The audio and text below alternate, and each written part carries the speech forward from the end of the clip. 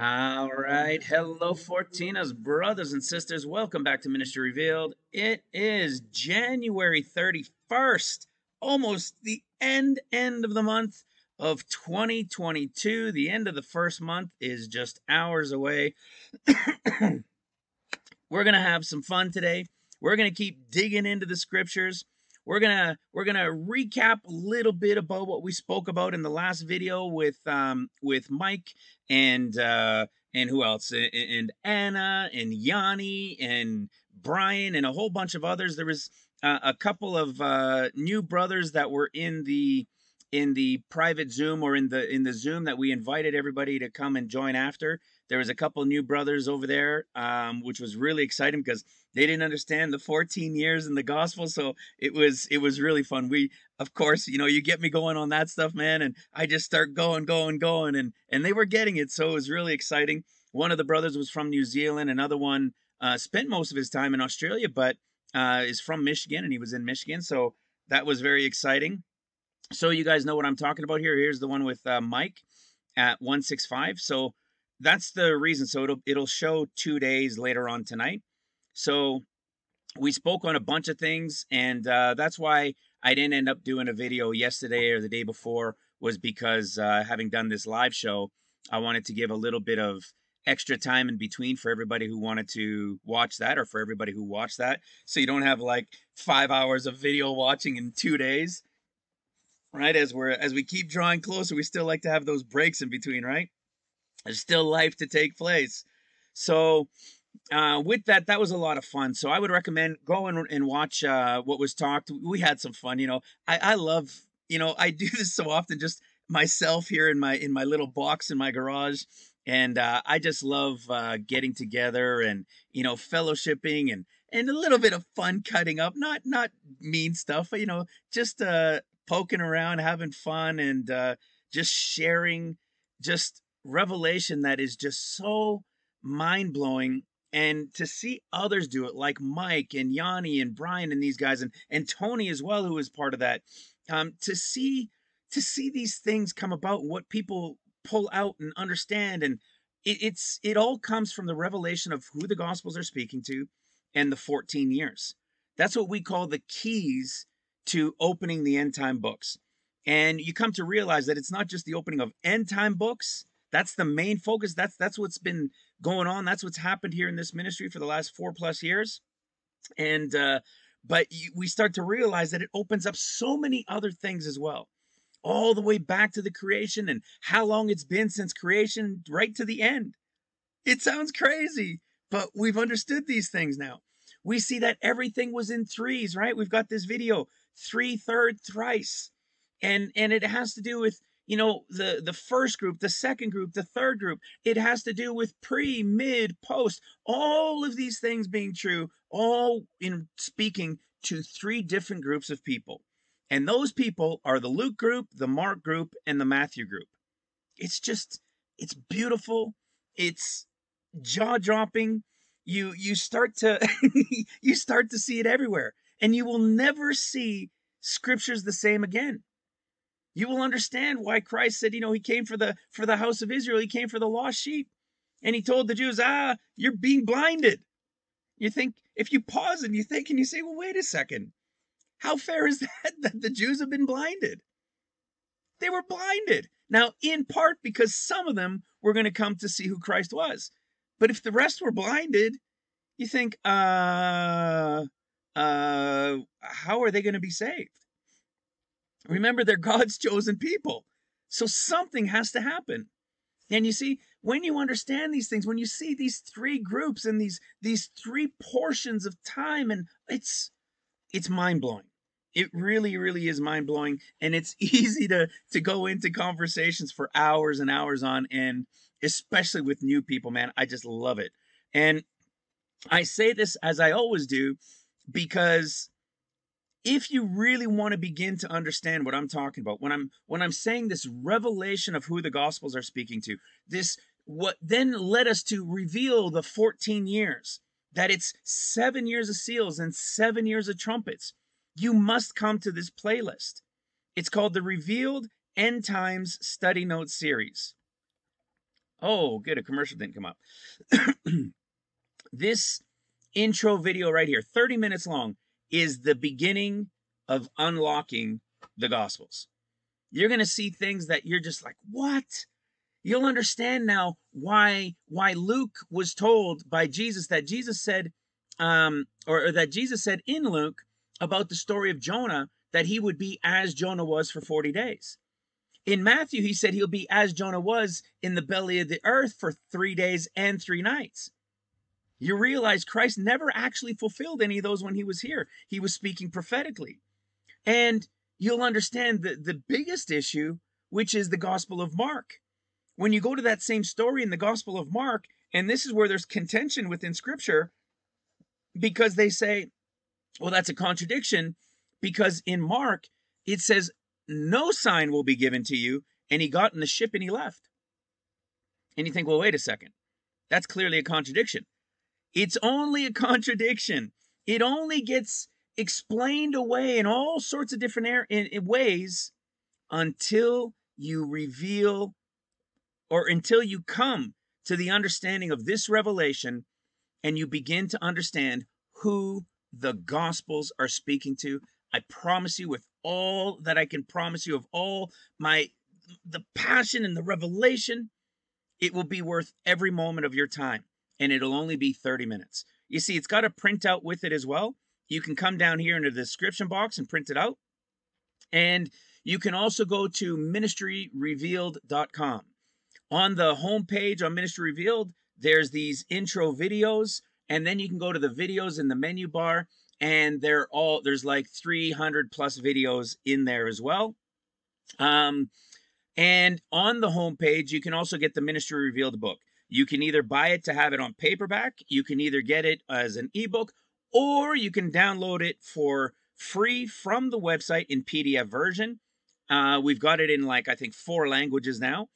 And in fact, and if you don't want to download it, you can just read it from the website. You can go to the book page and you can actually just read the whole book right there from the website. And when I say that, you're going to want to read the whole book. It's so fascinating. But the first 2 chapters are like these first 2 intros, but they give even greater detail.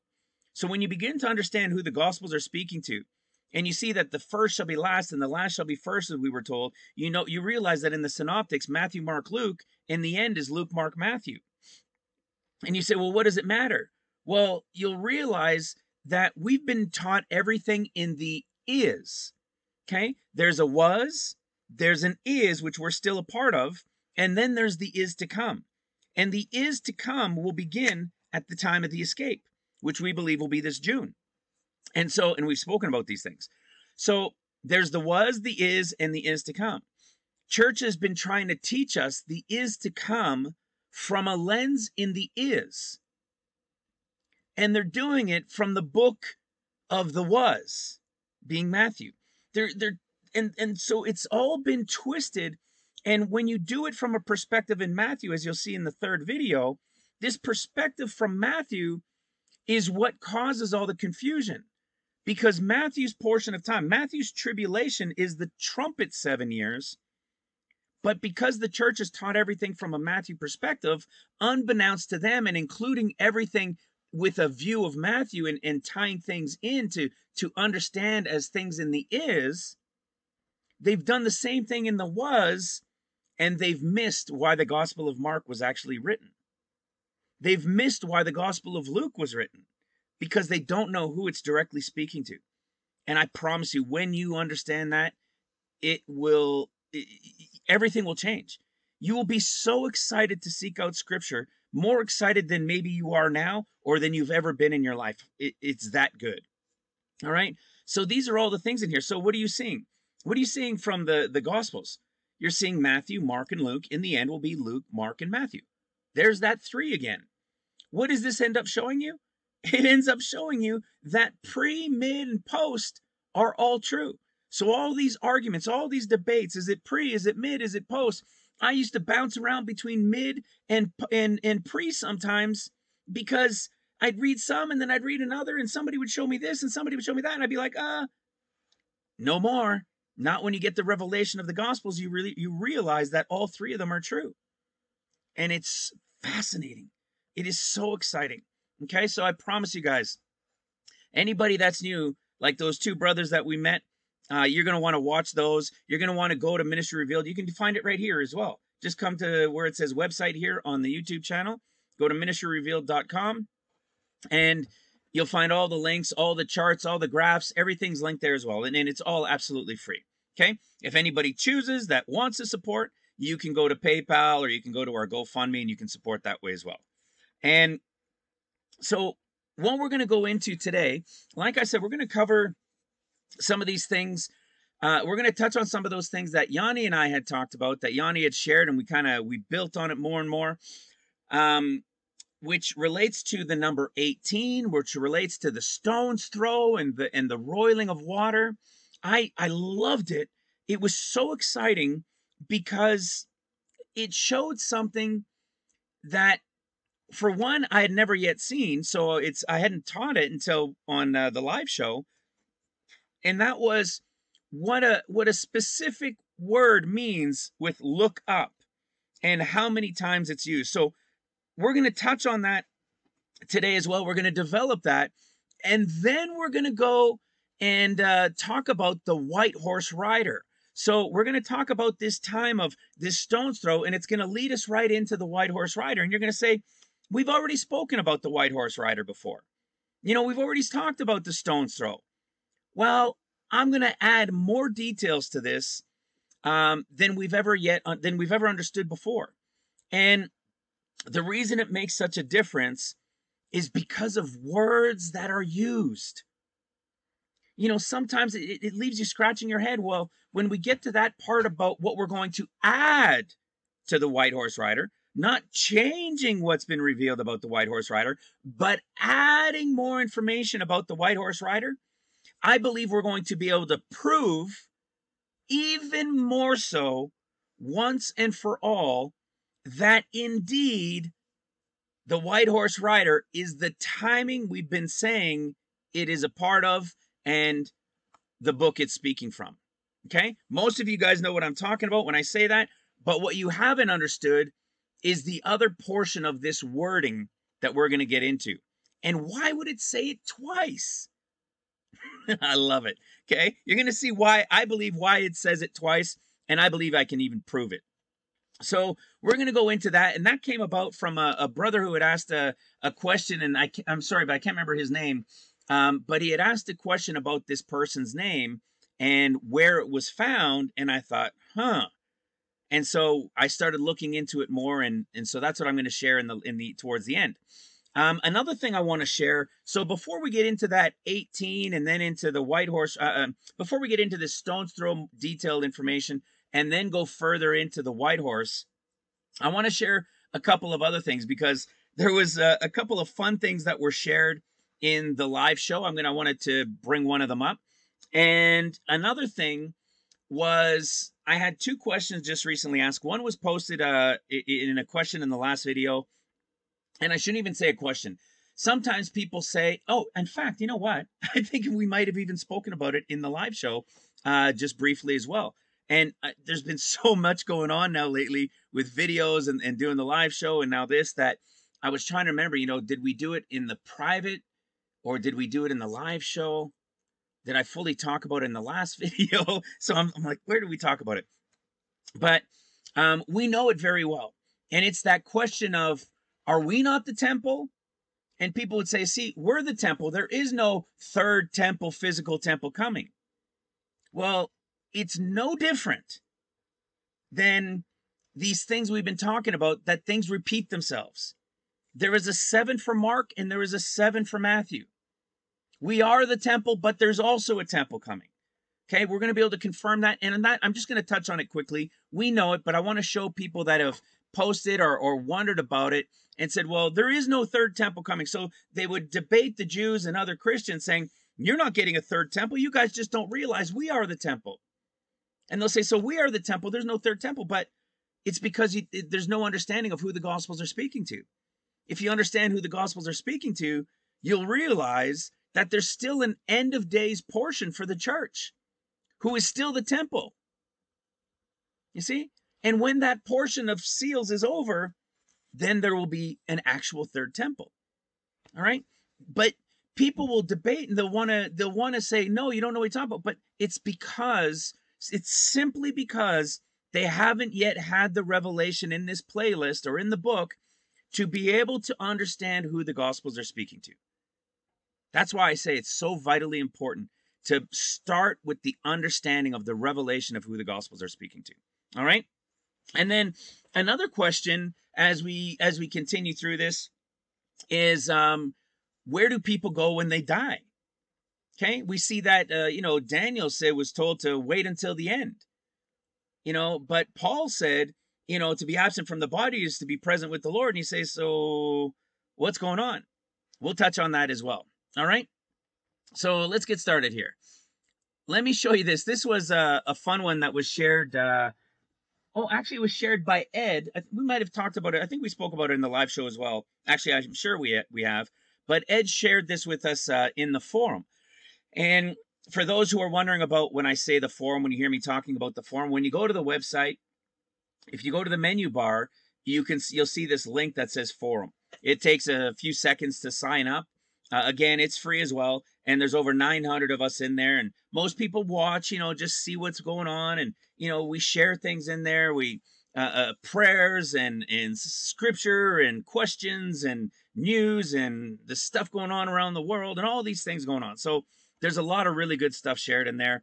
And it's with like-minded brothers and sisters. All right. So if you want a place to be with like-minded brothers and sisters looking for the coming of the Lord and drawing diligently closer to him to understand him and get to know him better and better, come and join us. All right. So this was shared in there by Ed. And I want to share this just as another little, man, there it is again, piece of comfort.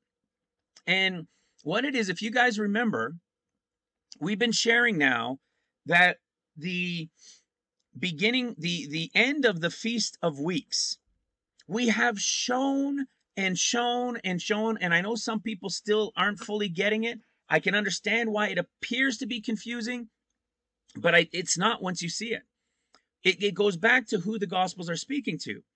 And so let me bring up my favorite book, my favorite e-sword.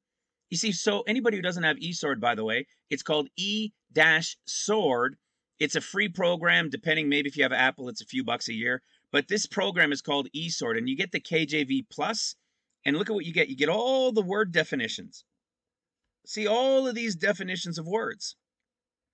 It will help you to understand 10 times, 100 times better than you have understood things in your life with Scripture. When you read the word woman, you don't know if it's speaking about an adulteress, about a wife, about, there's so many. I think there's 5 versions of what woman means. So having a program like this is so valuable. I believe it's one of the mysteries that had to be revealed so that people can have such easy access to the Strong's Concordance, right? The Septuagint, stuff like that. The Concordance, I mean. So with that, this is what we're saying. So Luke, Mark, and Matthew. Everybody knows their discourse is very different, right? So if the discourses are different, there's got to be something else at play. And when you begin to understand that, and you go to Leviticus, again, I'm not going to spend a lot of time in this. When you go to Leviticus, and we see that the bride isn't this first fruits, this is the first fruits, which is Christ. Okay? Christ was in the beginning. The word in the beginning is 72:25 at the beginning of the whole Bible. Christ was the first fruits of this harvest. And remember what happened. So what is it at that time? It's barley. And so people get confused and sometimes believe that the bride is the barley harvest, like, that wheat barley connection, but they're not. You see, Christ was the first fruits. And remember what happened at his crucifixion and resurrection? People came out of the grave. Okay, that's in the is. From Christ until the time of the escape, we are living in the middle portion, which is called the is. And we're at the very tail end of it. But we're living in the is. And at Christ's resurrection, there were those that rose out of the grave. They were the main harvest, if you will, of the fruit of the first of the barley harvest. He was the first fruits, they were the main harvest. And then you've got the corners and gleaning, which are those left after. Well, when you come to the wheat, the first fruits being spoken of here, that is with leaven unto the Lord, isn't the same first fruits.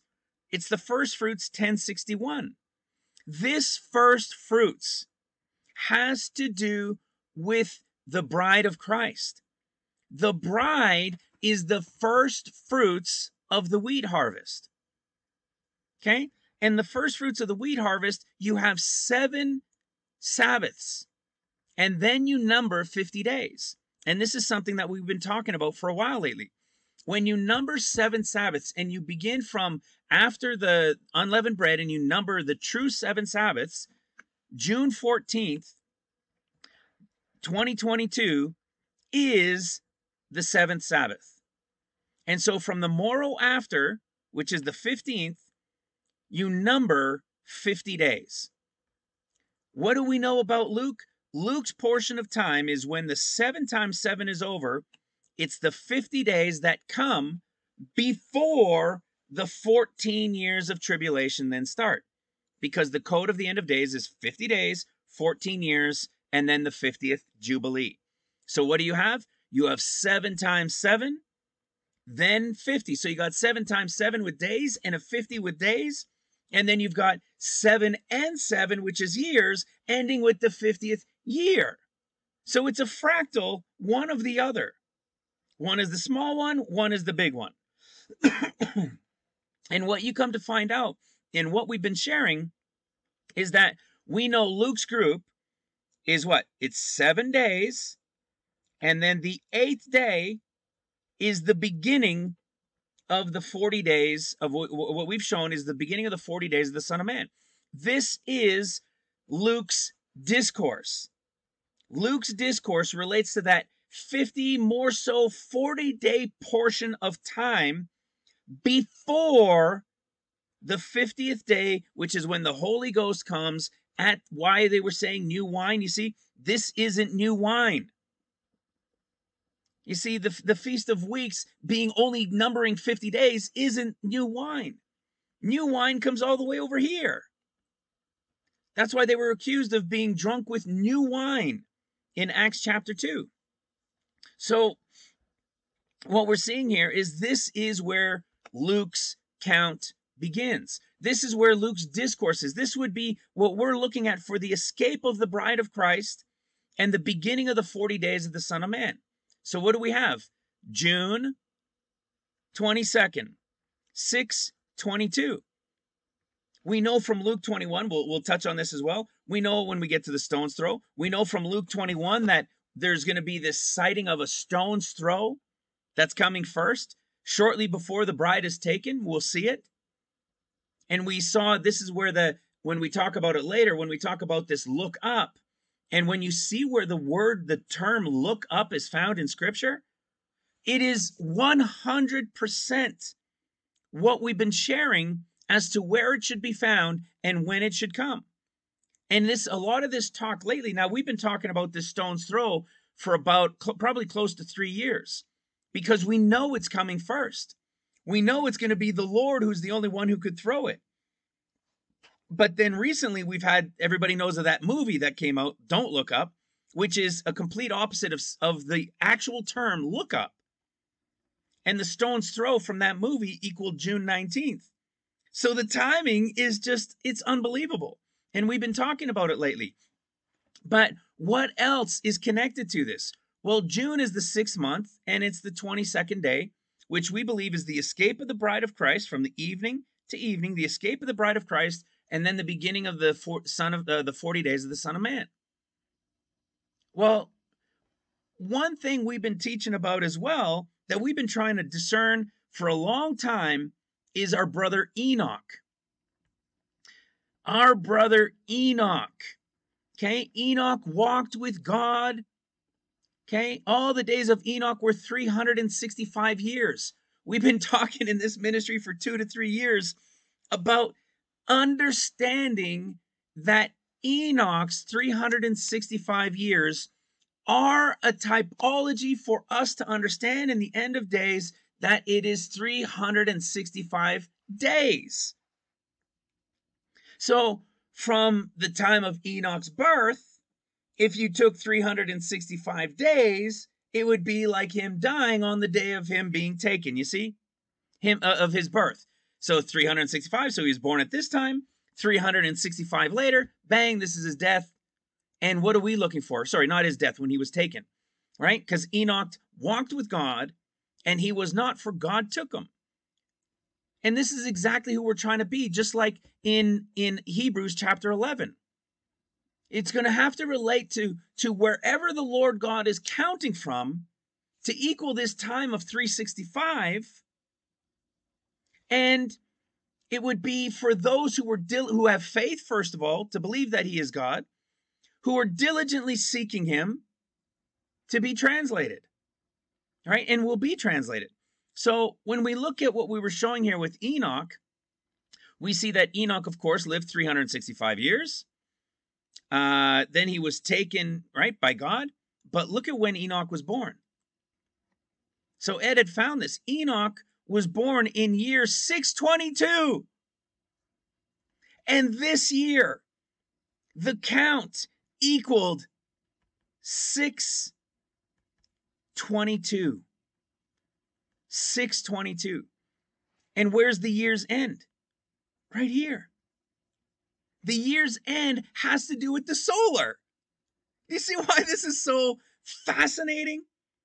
All of these things that are equaling this time, 622, 365 days, Enoch born in the year 622. And if you take 365 years as days, that would mean at the time of his birth, 365 later would be the time of him being taken. We have been looking for the year's end, brothers and sisters, for 3 years here in this ministry. And now we've got it. So now when we looked at this Leviticus thing, and then we come into Deuteronomy, and we went into Deuteronomy 34:22 that we've been talking about for so long here as well. It says, and thou shalt observe the feast of weeks of the first fruits. Look at that. It's the same first fruits. Thou shalt observe the feast of weeks. Okay, that's the feast of weeks, just like it said in Leviticus. Of the first fruits, the same one. Of the wheat harvest, that's the bride. Comma, and the feast of ingathering at the year's end. Remember, the year's end was the solar course of the sun. When's the course of the sun?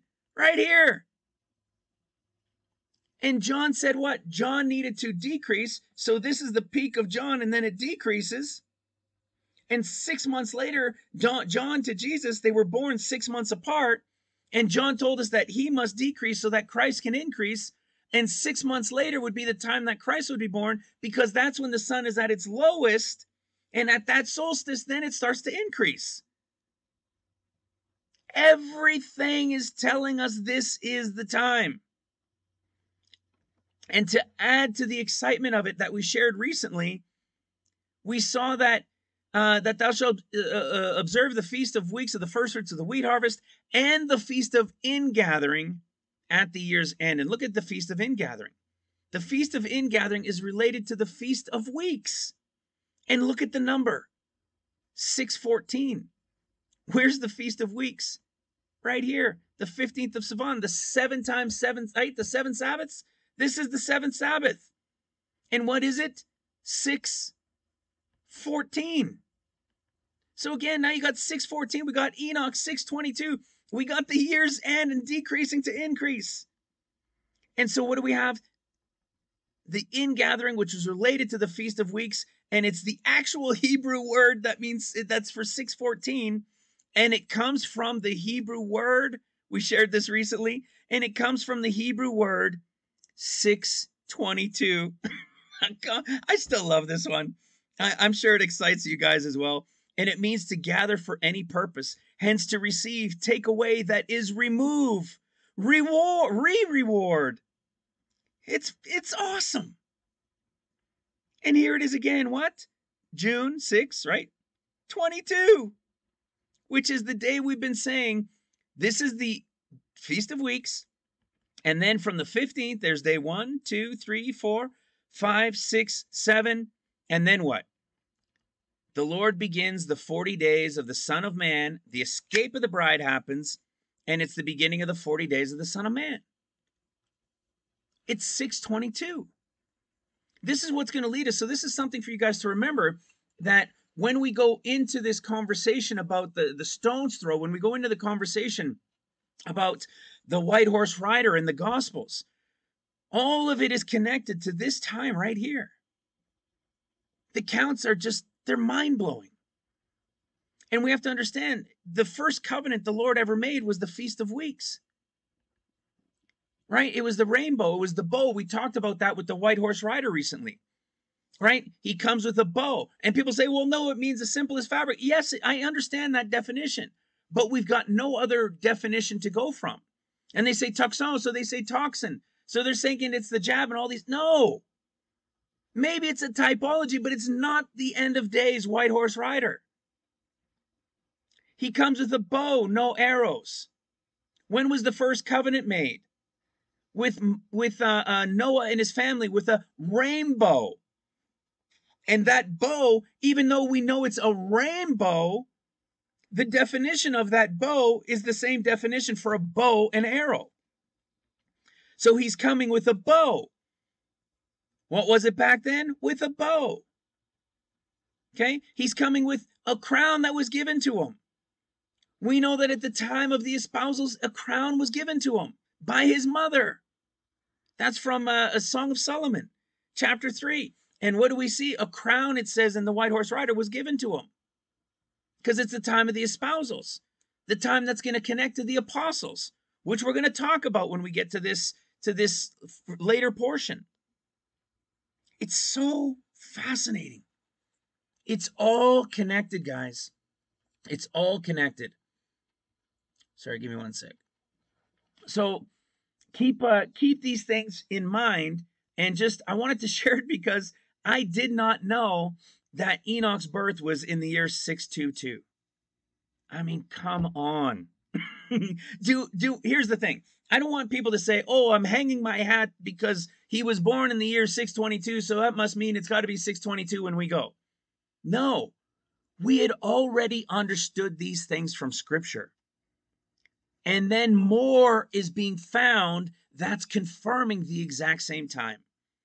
You see, like whether it was those movies we spoke about in the last video or two, it has nothing to do with these movies or these shows. I don't care. We have understood these things revealed to us from Scripture. And these shows and these movies and these things in life and finding out these things reveal, or I should say not reveal, but confirm these things that we've already understood from Scripture. That's why it's so fascinating. That's why that stone's throw of that movie, which is Don't Look Up, and it's about a meteor coming, that's why it's so fascinating. Because it falls smack dab to the day. What? To the day that we've been showing from Scripture is where the account of it would take place. This is why we take notice of these things, right? It's so exciting. It's so awesome.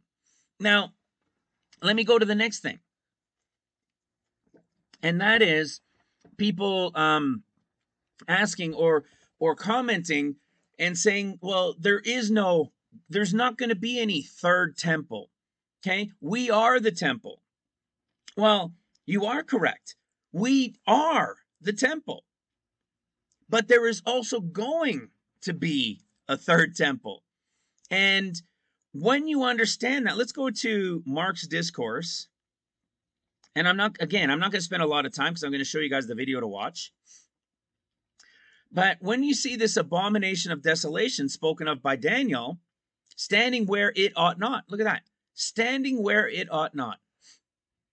Now, why would this be different wording in Mark than it is in Matthew? So this one says standing where it ought not. But in Matthew's discourse, the one everybody knows so well, it says stand in the holy place. So one says standing where it ought not, and the other one says it's standing in the holy place. That's not the same thing. And what you come to realize is if you go to the gospel, if you go to the book of Daniel, you're going to find out that Daniel has 2 abomination of desolations being spoken of. What? That's right. There's one in Daniel chapter 11, which is the one that relates to Mark. And there's one in Daniel chapter 12, which is the one speaking to Matthew. And what you'll come to understand, and when you watch the video that I'm going to share, that I'm going to point you to, you're going to understand that this standing where it ought not, which also means placed where it shouldn't be placed. Okay, look at the word standing. It's the same one as stand on the other one, but it also means, you can compare it to 5087, to place. So something being placed where it should not be. Well, if Mark, as we've shown, is written to the sleeping church, is written to the house of Israel, which references the world, then yes, we are still in the Gentile age during the time of seals. The 7 years of seals is still the Gentile age. It'll be the time of the Antichrist and the false prophet at the midpoint in particular, or midish, as we've shown it about 2.5 years in. And so what happens? The mark of the beast. So the mark of the beast is being placed where it shouldn't be. Because why? Because we are the temple of God. Now, anybody that's listening, prayerfully, none of us will be here, and we'll already be gone to the third heaven, being part of the bride group, having escaped all these things. Okay? Those who were watching and praying to be accounted worthy to escape all these things and to stand before the Son of Man. Okay? This is the time of the mark of the beast in the temple, which is the body that we currently possess. So those who are alive during the time of seals. Okay? So when people say, well, no, we are the body. Well, they're correct. It's absolutely true. But when Mark's portion of time, when the age of the Gentiles comes to an end at the end of seals, it'll be the 7 years for Matthew. And in the 7 years for Matthew, the temple is going to get rebuilt during the first 3.5 years. Just like we shared in the last video, when it's said in Zechariah chapter 6, and then you get to Zechariah chapter 8, which is the beginning of trumpets. And it's talking about the Lord there being on Mount Zion. And let their hands be strong because they're starting to rebuild. You see, what's going to happen is by mid-trumpets, Satan is going to be cast down. That ties into our 18, by the way, right? We'll talk about that when we get there. But we know this is the 3.5 years of trumpets when Messiah is now cut off and Satan has been, and it's because Satan has been cast down. And so what will have been built? The physical temple. The physical temple. So now what's going to happen? Now Satan, not the Antichrist. Now it was the Antichrist and then the false prophet and the Antichrist. At the end of seals, Antichrist is killed. All the other kings have their dominions taken away and they're wounded, right? Christ is there. He makes peace with the nations. They're rebuilding the city and the streets and the temple while chaos is still reigning from the trumpets. And then what happens? Mid-trumpets, Satan is now cast down. The pit is open. The Antichrist is brought back. And all three of them are there. And what happens? Satan goes into the holy place, which is the temple. It's the rebuilt temple, declares himself God. You see, they are both true.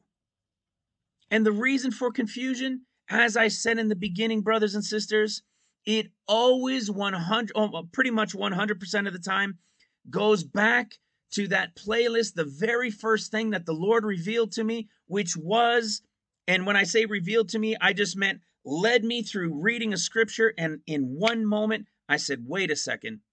And if you go back to watch one of my very first videos, I think maybe 5-6 videos in or something like that, there's a moment on September 8th, 2017, where that began. In the middle of the video, I'm saying, wait a second. Something caught my attention. And I say, well, if anything comes from it, I'll let you guys know. That was the beginning of everything. And what came from that started with the revelation of who the Gospels were speaking to, and everything has changed since. Everything has begun to open book after book after book. That's why I say how important it is, not just for me, for all of us. Anybody seeking to understand and draw closer in understanding to the Lord. You want to see another way we can prove this? Check how awesome this is. Okay, well, first of all, let me show you this video right here. So this video, jaw-dropping August and beyond, because we thought it was the time frame, right? This video, you'll see the picture of, you know, which was the modern built temple, and then you see the Moses temple that was built, all right, that he built. And so if you come and watch this video, the main focus I want you to take from this is the two temples. You're going to understand as you've never seen it before. Another place is when you go into the playlist here, you can go to the 12th video, and at the last video, after you've understood those beginning ones, you go to the 12th video, and it's the 3 discourses all broken down for the end of days. That 40-50 days we were showing here at the beginning, then the 7 years of seals and the 7 years of trumpets. It is the revelation of the discourses. And you're going to see just what I was talking about here with Matthew and Mark, and the differences of the two temples, and who with Antichrist and false prophet, and then false prophet being killed, but Antichrist being killed and false prophet still here, and then Satan cast down, the pit is open, all 3 of them are there. I mean, that's why when you get to Revelation chapter 16, and it says, and I saw spirit, unclean spirit like frogs coming out of the mouth of the dragon, the beast, and the false prophet. If they're the same, how come all 3 of them are there with spirits coming out of them? You see, it's because there are 3, just like the Father, the Son, and the Holy Spirit, just like pre, mid, and post. Guys, it's always 3. It's always 3. Well, now let me show you the difference between Mark's gospel and Matthew's gospel. See this? Okay, these are the temples. Whose temple is this? This is Moses' temple. Whose temple is this? This is the one for the Jews, right? With Solomon. So what do you have here? You have a house of God, right? The temple of God, which is covered with what? It's covered with skins. So you have the exact typology of the house of God covered in, I'm pinching it right now, covered in flesh. You see? Covered in skin. That's the age we're in. We are that temple covered with flesh that he dwells within.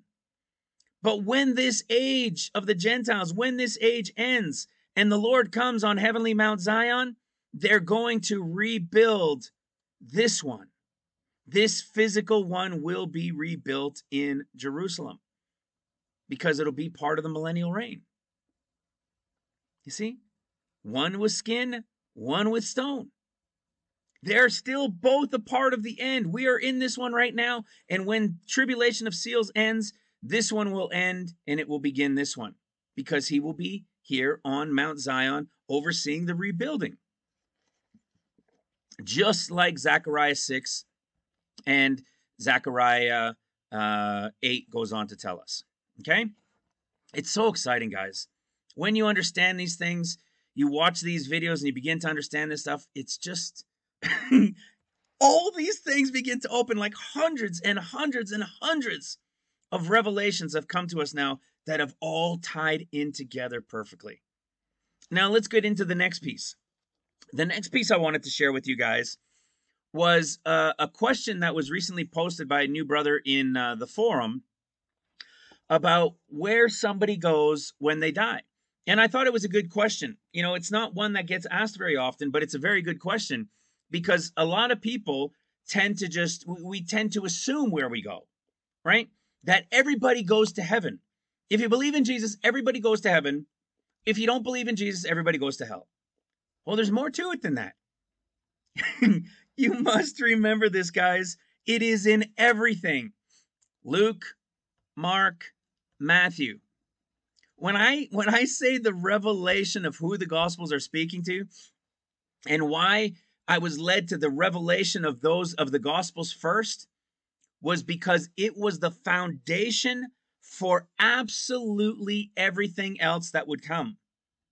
All the way back to in the beginning.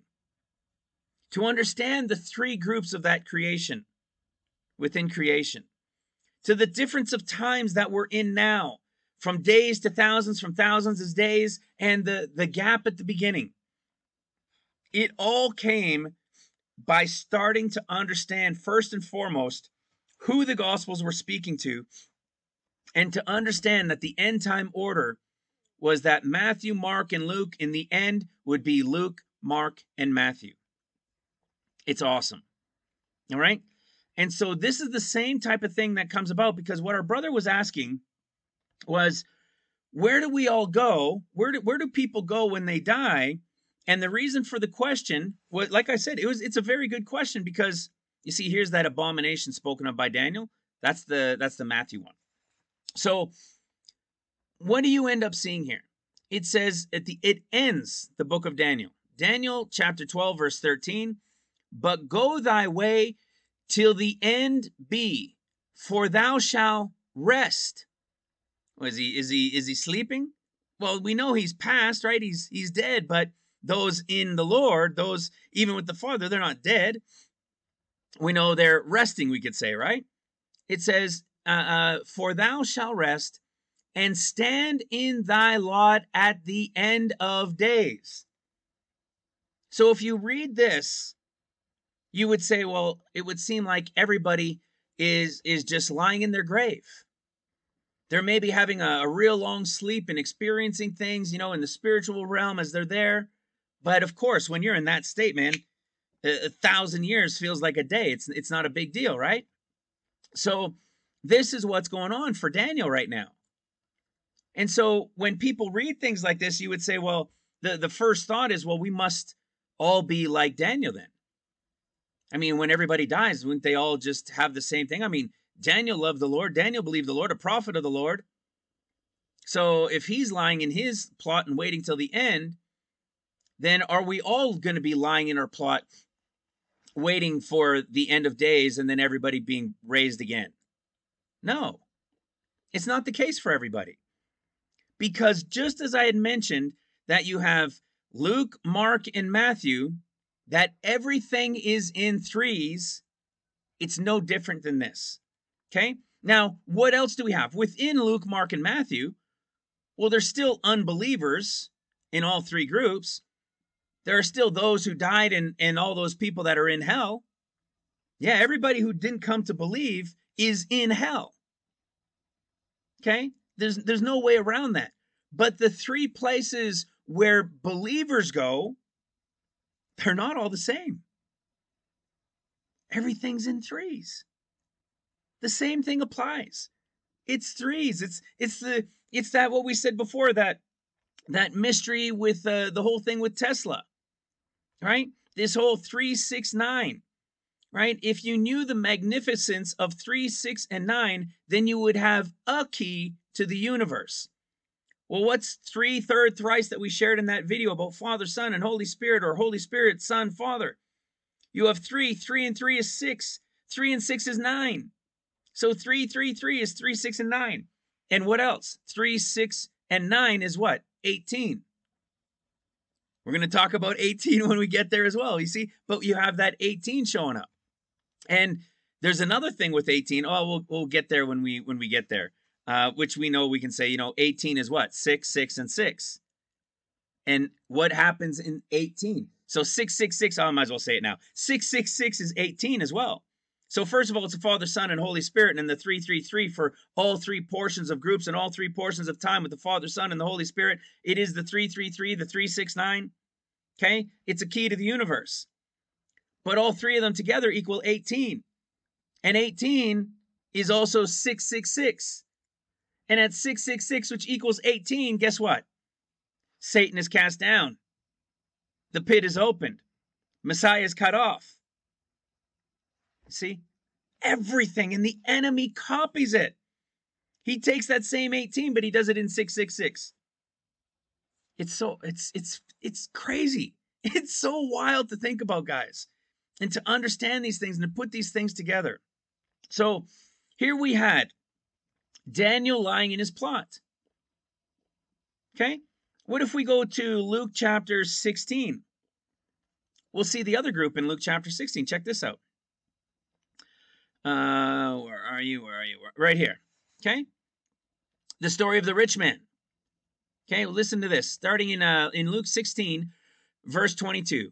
And it came to pass that the beggar died and was carried by the angels into Abraham's bosom. So wherever this angel carried him is also where Abraham is. And Abraham, of course, would be connected to the same place where Daniel should be. Wouldn't that make sense? Because they're part of the same time, same belief in the same Lord. So into Abraham's bosom, the rich man also died and was buried. And in hell he lifted up his eyes, being in torments, and seeth Abraham afar off and Lazarus in his bosom. Look at this lift off, or this lift up. It's not the same one. See this? This is why when we get to this other part, when we're going to talk about this lift up and look up, it's not even the same word as this one. This one's used 19. The other one is used 4 times. This is why I say the power of having a program like eSword unlocks all sorts of beauty within Scripture and revelation of the Lord. Okay? So what are we seeing? We're seeing the one who's in hell, and we're seeing where Abraham and Lazarus are, and probably Daniel. Where are they? Is he seeing them in heaven? No. He's seeing them somewhere. You know, these guys are in the rich man here is the one in hell. We see that what? There's a great gulf, right? There's a big gaping chasm, vacancy, a big empty place between the two of them. I don't know if you guys ever heard, but Jews, let me see if I can find it. Is that what Jews say? Like, it's many Jews you'll hear say that they don't believe in heaven. Okay? Well, in the context that we're talking about, they don't believe in going to heaven like we do. Now, there's a difference within Judaism and compared to what the Jews might say and so on and so forth, but you probably have heard that from Jews. You'll see interviews with Christians and Jews talking, and they don't believe in heaven. Well, here's the thing. Jews that don't believe in going to heaven, well, that's because they don't go to the heaven as we think as Christians. We just showed right here that Abraham and this Lazarus, this beggar, and Daniel are all in a place that's this holding area. You see, we've been told, I think, oh man, I remember with Catholicism years ago, I was just little, but that they would call it purgatory, right? There's this holding place. That has nothing to do with us. It would appear there's this holding place, whatever you want to call it, lying in your plot, Daniel, until the time of the end. That Daniel, Lazarus, Abraham would all appear to be a part of that place. But the rich man that died is in hell. So there's hell, and there's this place where these guys are. Now, why are these guys in this place and they're not in the third heaven or they're not in paradise?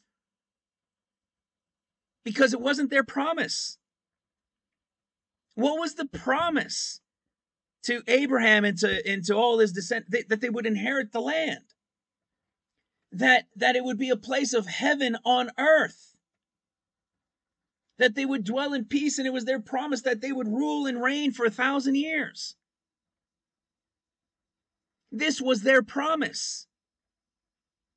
This is why when you read from the gospel, it's why when you read from the gospel of Mark and the gospel of Luke, you hear the conversation about the kingdom of God.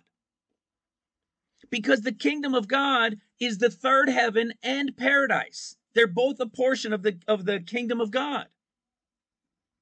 But what are Jews looking for? The kingdom of heaven. That's why when you read about it in Matthew, it's about the kingdom of heaven. Let me show you these differences. I think we'll see it right here, if I remember correctly. In Mark's story of the Luke's story of the transfiguration, you see, we know that the bride is going where? This is the pre-trib typology of the escape of the bride within the story of the transfiguration when the Lord comes about in 8 days, like we were showing on June 22nd. About in 8 days after those 7 days from the beginning of the 50. And what happens? You see, but I tell you of a truth, there be some standing here which shall not taste of death till they see the kingdom of God. Bam.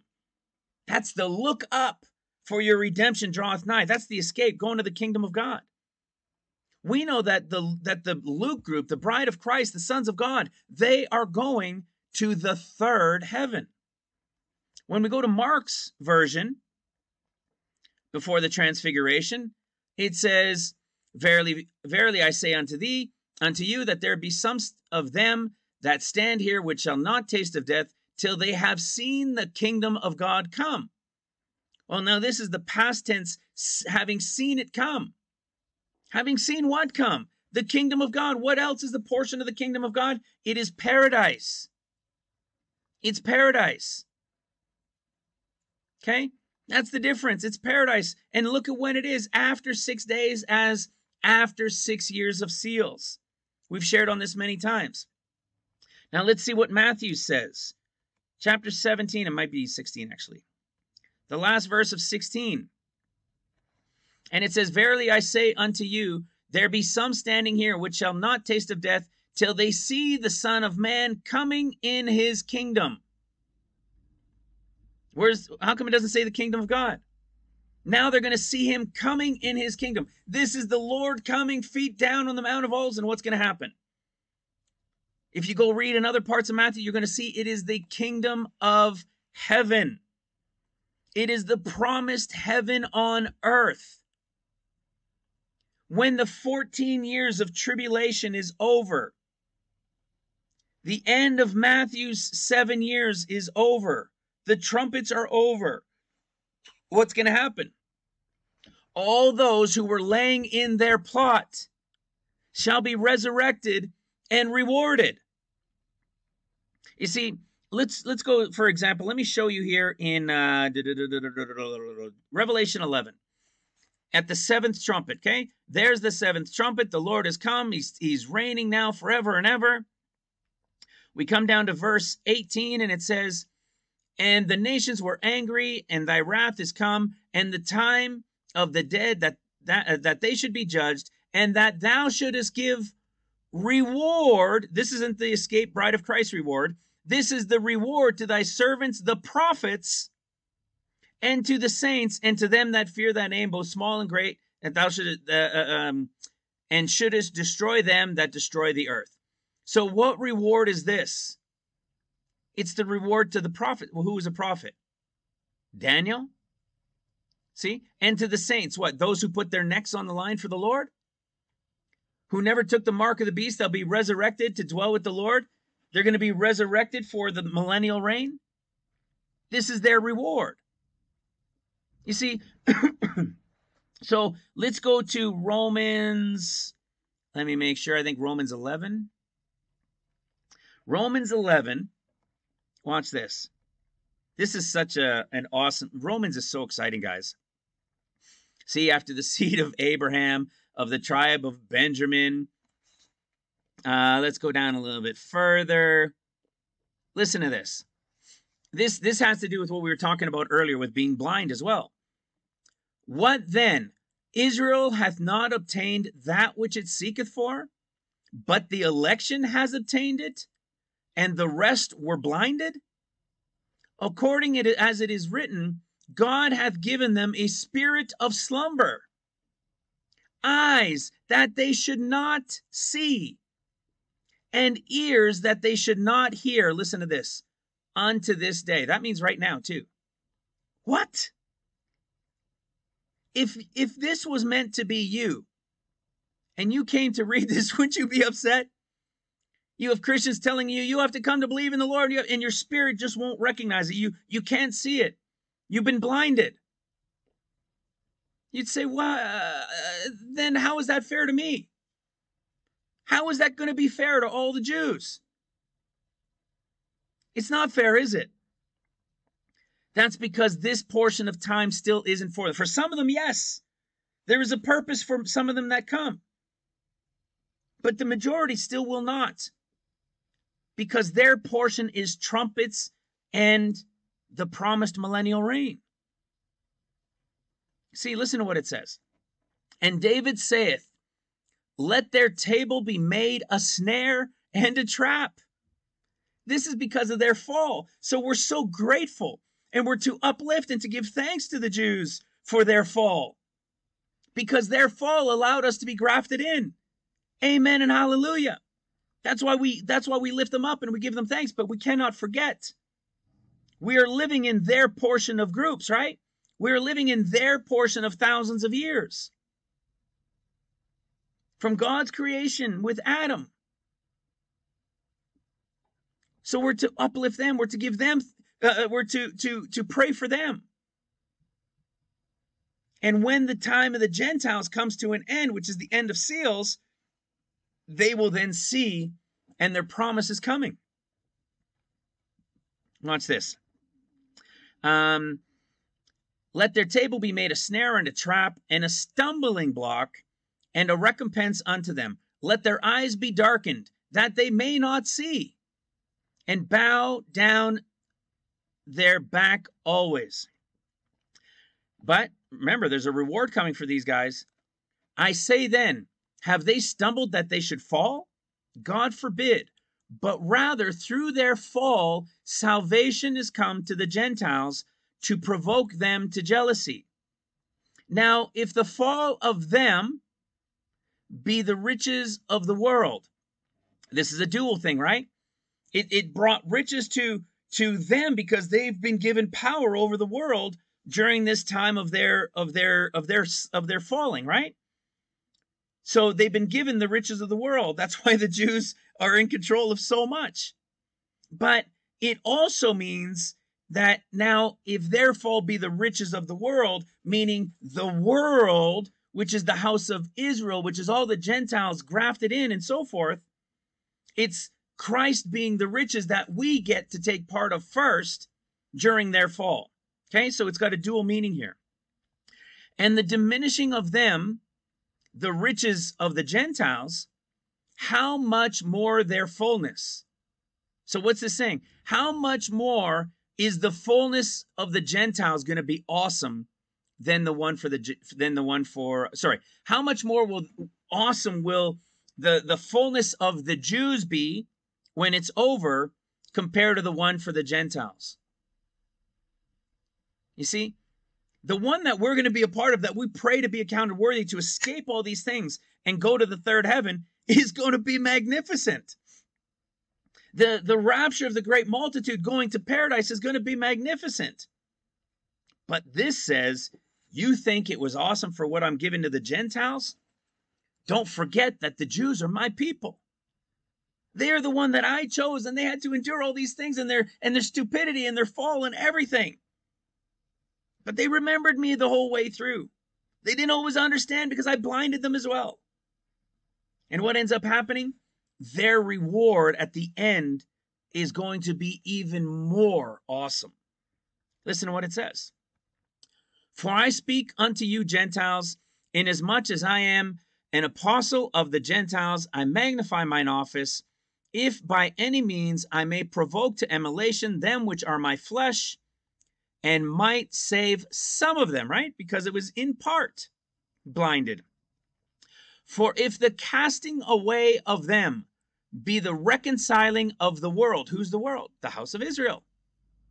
Okay? This is why Christ came for the world. He came for the world that he created in the days, and that group that he created in the days. For if the casting away of them be the reconciling of the world, what shall the receiving of them be? Here it is. But life from the dead. What's going to happen? What was Daniel told? Daniel was told, you're going to lie in your plot, right? You'll probably be with your spirit, your soul. You're going to be in this place, in this vast area where Abraham and everybody is. To us thinking in time, we think, man, that's a long time to be there. But not really. Not when you're not in the realm of time that we're stuck in. It feels like hours, maybe a couple days or so. You see, Abraham died a lot longer. And when that rich man died and Lazarus died, Lazarus was in Abraham's arms. You see, so they're there in this waiting place. But that's not where the bride goes. That's not where the Gentiles go, right? The house of Israel in there. It's different. You see, so now we can see who are those that will be raised from the dead. It's going to be those who were given the promise of the millennial reign. And of course, those who would put their lives on the line, the saints. Remember it said the prophets and the saints?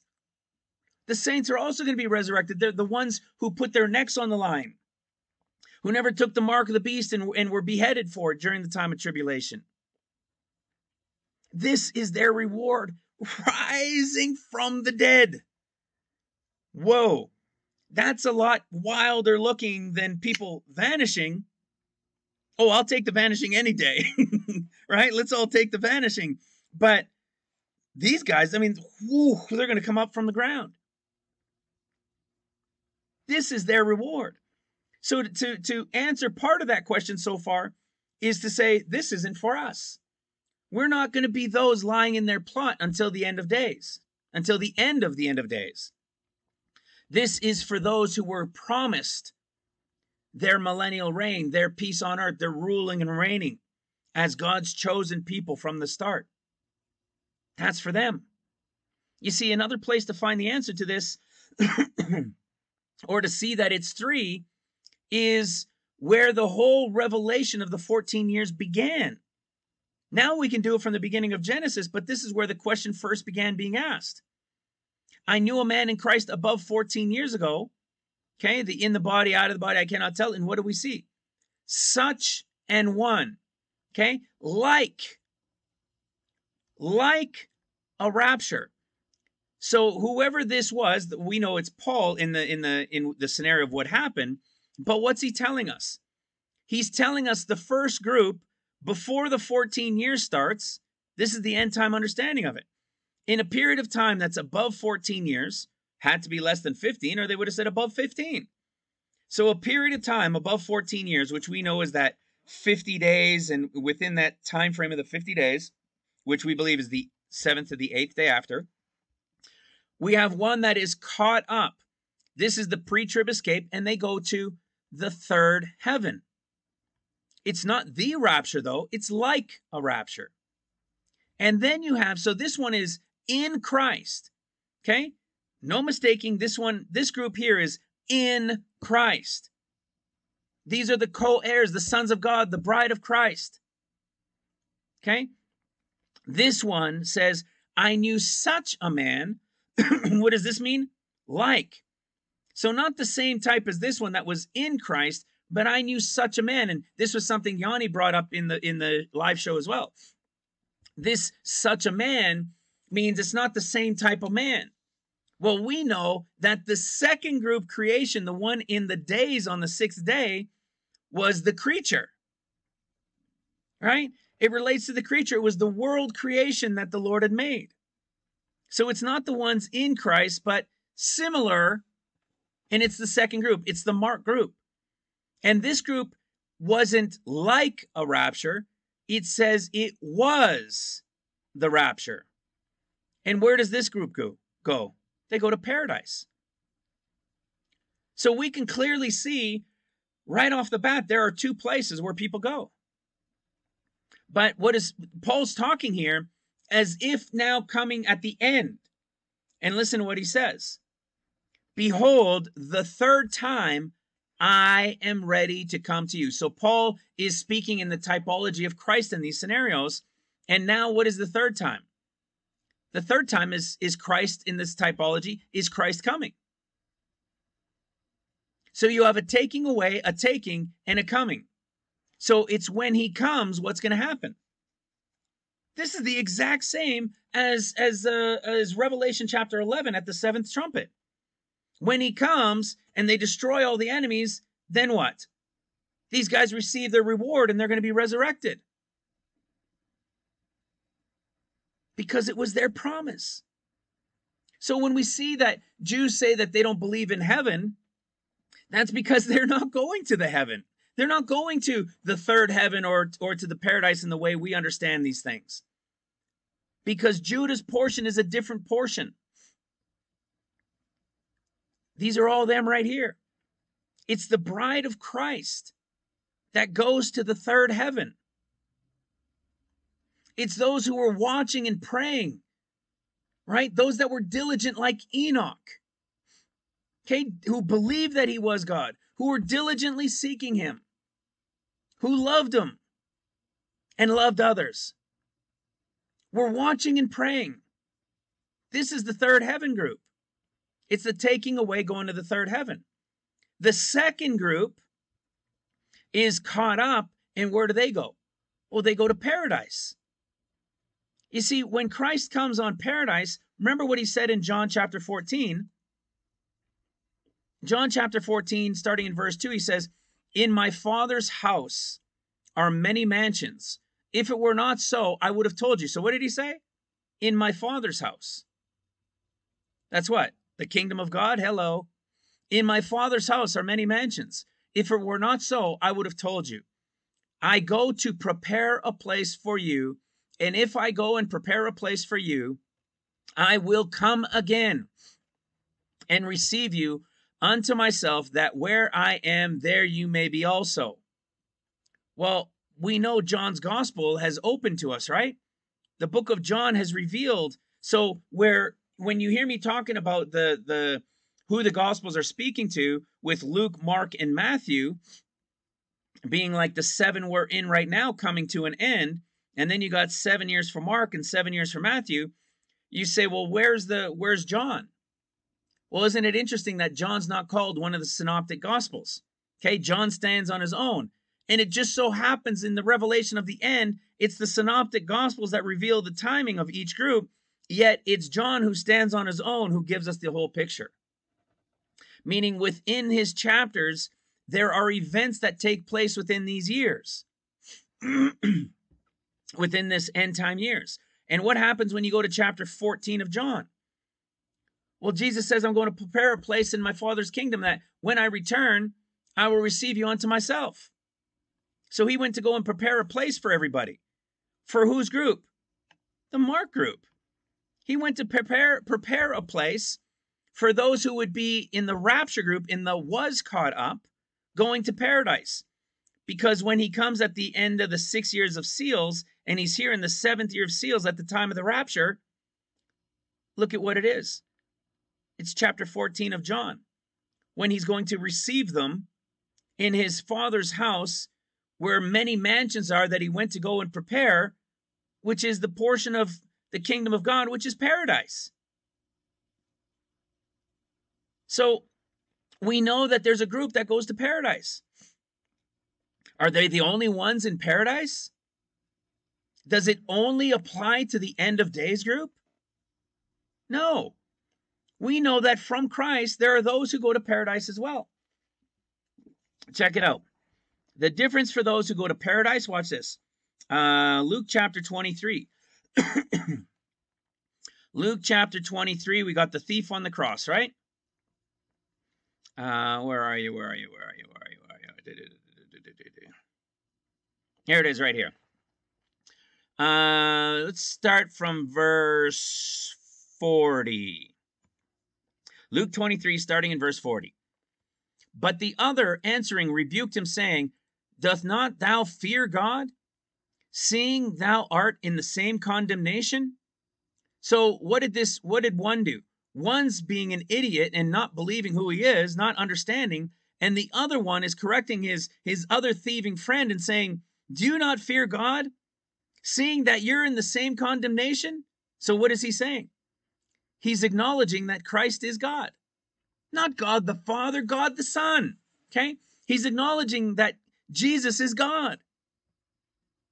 That right there is the acknowledgement that he says, oh my goodness, what are we doing in the same condemnation as God? So in that moment, he has accepted Christ as his Savior. He recognized who he was. In verse 41, it says, and we indeed justly, for we receive the due reward of our deeds. But this man hath done nothing amiss. And he said unto Jesus, Lord, remember me when thou comest into thy kingdom. And Jesus said unto him, verily I say unto thee, today thou shalt be with me in paradise. Hello. Who gets to go to paradise? Those who believe in Christ, right? Those that believe he's God. Did this guy have time to get baptized? Right? I believe baptism, the water baptism, is important. It's the reason why it's in Acts chapter 2. It's the difference between the revelation, as we taught, being baptized in Jesus Christ's name, right, for the remission of sins and the receiving of the Holy Ghost, compared to, the one at the end of Matthew, which has to do for Judah at the end of days. It's not in the name of the Father, Son, and Holy Ghost isn't for us. But you see, this guy he wasn't baptized. He didn't get to go and watch and pray always and diligently seek and love the Lord. So if he didn't get the chance to do all those things, yet believed, where would he go? Just like it says, to paradise. If those who are watching and praying believe in the Lord, loving and seeking him, giving him thanks, and their time comes, do you think they're going to go to paradise? No. They're going to the third heaven. The third heaven is that top area, right? It's the top portion. So what are we seeing? There's 3 places where people go. And what do they relate to in every case? Luke, Mark, and Matthew. What's going to happen in the end of days during the time of the sleeping church as this great revival breaks out? Are they cry out as an earthquake, and they're about to be swallowed up by the earth, and they realize, and they cry out, forgive me, Lord, sorry, forgive me. And they truly mean it in their heart, not just a thing of fear, but they truly mean it because they knew who he was. They knew who he was, but they weren't diligent with anything. They occasionally went to church and went and did their parties and everything. So what's going to happen during seals? And if they die, but they cried out to the Lord with a true repentance, where are they going? They're going to go to paradise. You see? This is why what we're reading from 2 Corinthians 12 is the second group goes to paradise. What we're reading, let me make this even more clear for everybody. In 2 Corinthians chapter 12, when we are reading this in the end time eyes, what we are reading is those who are still alive at that moment. Maybe that helps clarify it even more. You see, we've been talking about this number of 8 billion. This revelation that we've known here for like 3.5 years, that I believe it was 8 billion at the flood. It'll be 8 billion at the escape in the beginning of the end of days. And it'll be 8 billion at the end of the millennial reign. It's the number of Christ. It'll be 888. Now, when I say that, it's the alive people. I don't know if it means pregnant or if it means born. It would appear that it means born, because if you take the number of those who are pregnant, then I think even right now, well, you know what? Actually, it might still be born as well. Pregnant as well. So some point this year, I believe by mid-June, we will reach exactly 8 billion people, however the Lord counts it, alive or in the womb. And I mean, in the womb seems to make a lot more sense, right? With the Lord's view and what we understand compared to abortion and so on and so forth. Life begins in the womb. So what we're talking about is the group going to the third heaven, that Luke group, okay? Those who are watching and praying to be accounted worthy to escape all these things that shall come to pass and to stand before the Son of Man.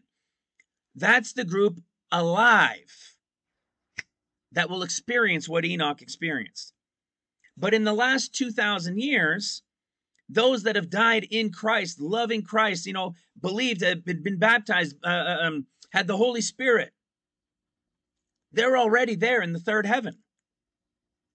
Remember, Paul said to be absent from the body is to be present with the Lord. So if to be absent from the body is to be present from the Lord, yet Abraham and Daniel and those guys were still lying in their plot, or, in particular, the way it said it with Daniel, and waiting till the time of the end, that portion is different. So all those Old Testament and the Judah people, they're waiting for their portion at the end, so they're going to be lying in their plot. The house of Israel, the Gentiles grafted in, they're waiting. Their portion is paradise. Meaning in the last 2,000 years, those who believed and just believed in that fashion, they're in paradise. Okay? That's why there's confusion when people say, all we got to do is call out on his name and believe in Jesus Christ. Well, not really. Am I saying that, that's just the easy way and you can still get to paradise? Well, no, if you believe in him, if you called out and you truly believe in him, and you consider that now in the end of days, there's not going to be all of this abundant water and all this ability to go water baptism and do all these things. It's the difference of the three groups. It's the Luke, Mark, and Matthew throughout all of history. The Old Testament guys are waiting for their promise at the end. They're Judah. They were God's creation. The third group, the Matthew group.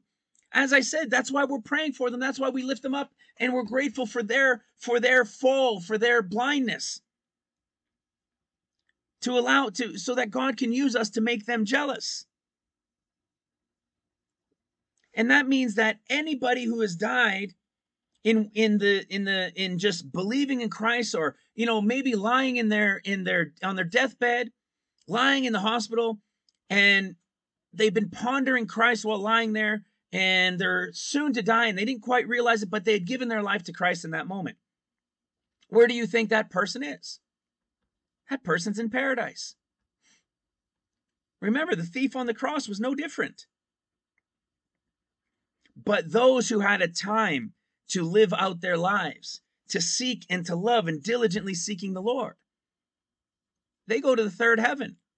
Same with the ones that have already passed. They're in the third heaven. You understand, these different groups are the groups of Luke, Mark, and Matthew. It's always been three. So there are three places where people go at death. Or I should say four. There are three believing groups, or groups that belong to the Lord in some fashion, in the big picture of the Spirit, the Son, and the Father. In the 3-3rd thrice, in the 3-6-9, in the whole understanding and that revelation all the way back to creation. And for all the rest, they go to hell. So hopefully that helps you guys understand. I know people have had questions with that in the past, and I've never really gotten into it because I was still trying to see this part with paradise compared to the rest, and now it's pretty darn clear because everything is in threes, okay? And the unbeliever is in hell, just like the story of Abraham and the Lazarus beggar that's in his bosom, and the rich man that's in hell. This is where they are. So hopefully that'll bring some clarity to some people and strengthen their understanding along the way. Now let's go to the next part.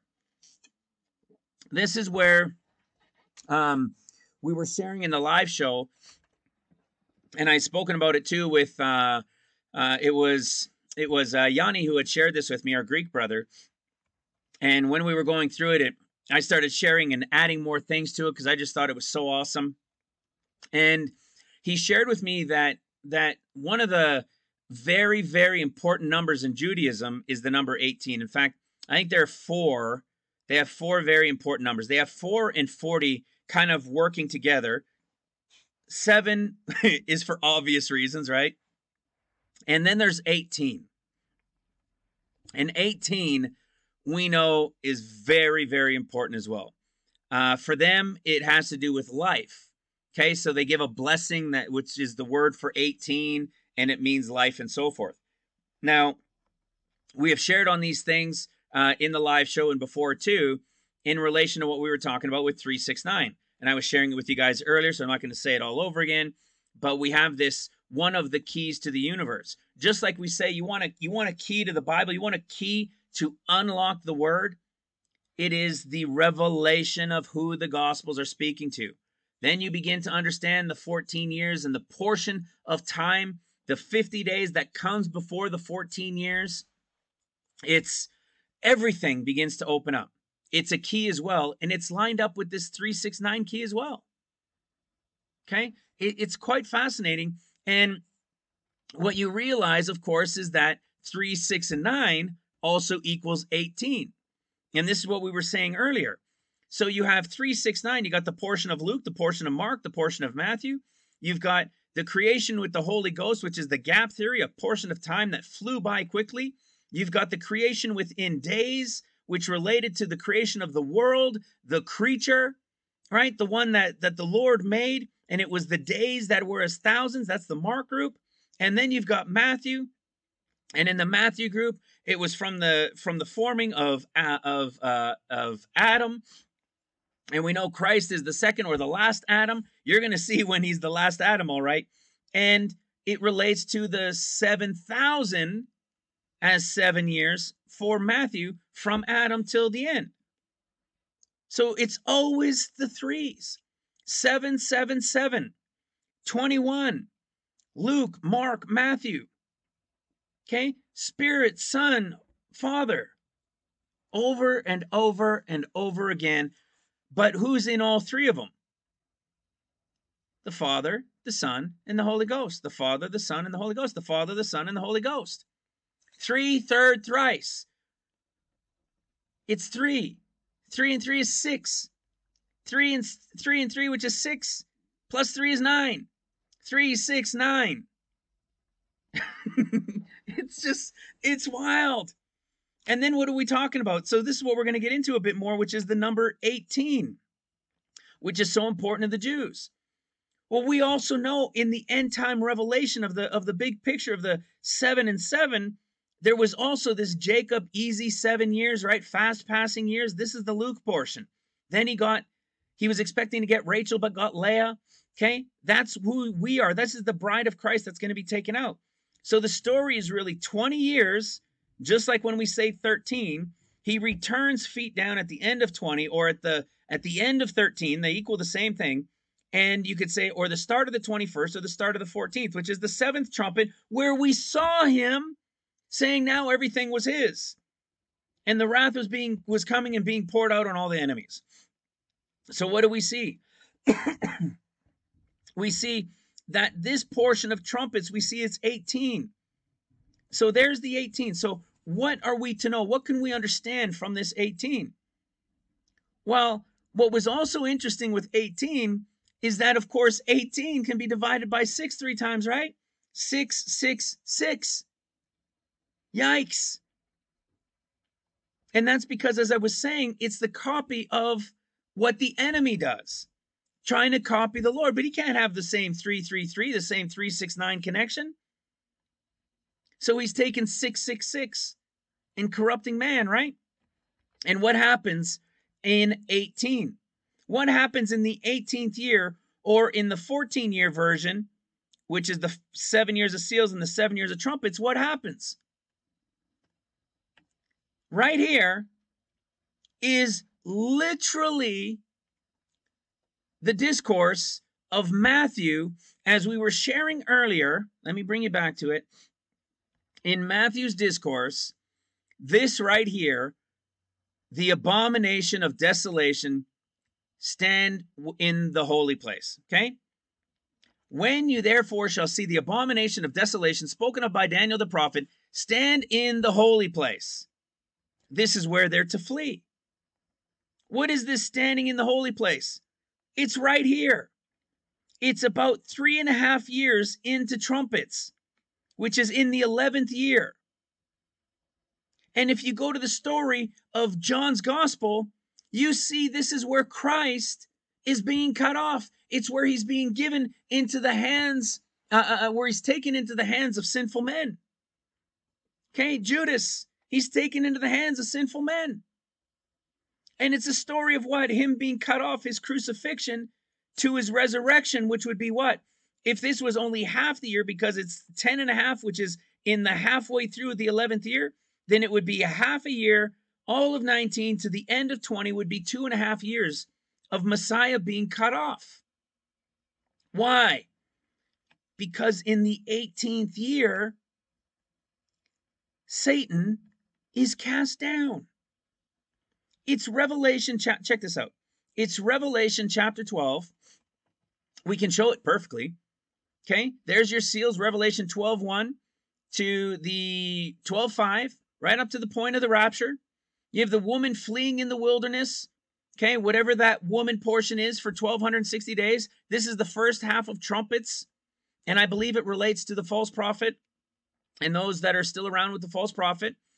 And what happens during this 1260 days, the first half of trumpets, there's the war with Michael and his angels against the dragon and his. They lose and they're cast down to the earth. Satan is cast down to the earth and with him his angels. And all of heaven is now rejoicing. But then they say, woe to the inhabitants of the earth. Why woe? Because the fifth trumpet is the first woe. So they're cast down to the earth.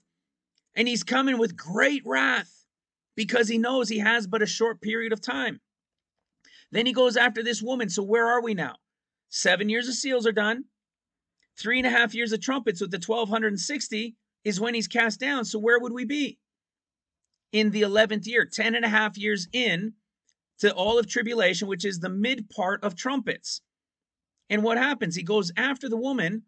This is where Judah, those that were with the Lord in Jerusalem when it was being rebuilt, they're now flying away on the wings of a great eagle into the wilderness to a place prepared where she is nourished for a time, comma, and times, comma, and half a time.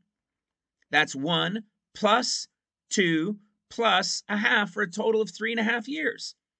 So a total of 3.5 years, if it's half of the 10th of the 10.5 years, which is half of the 11th year, and it goes 3.5 years, that would go to the end of 14.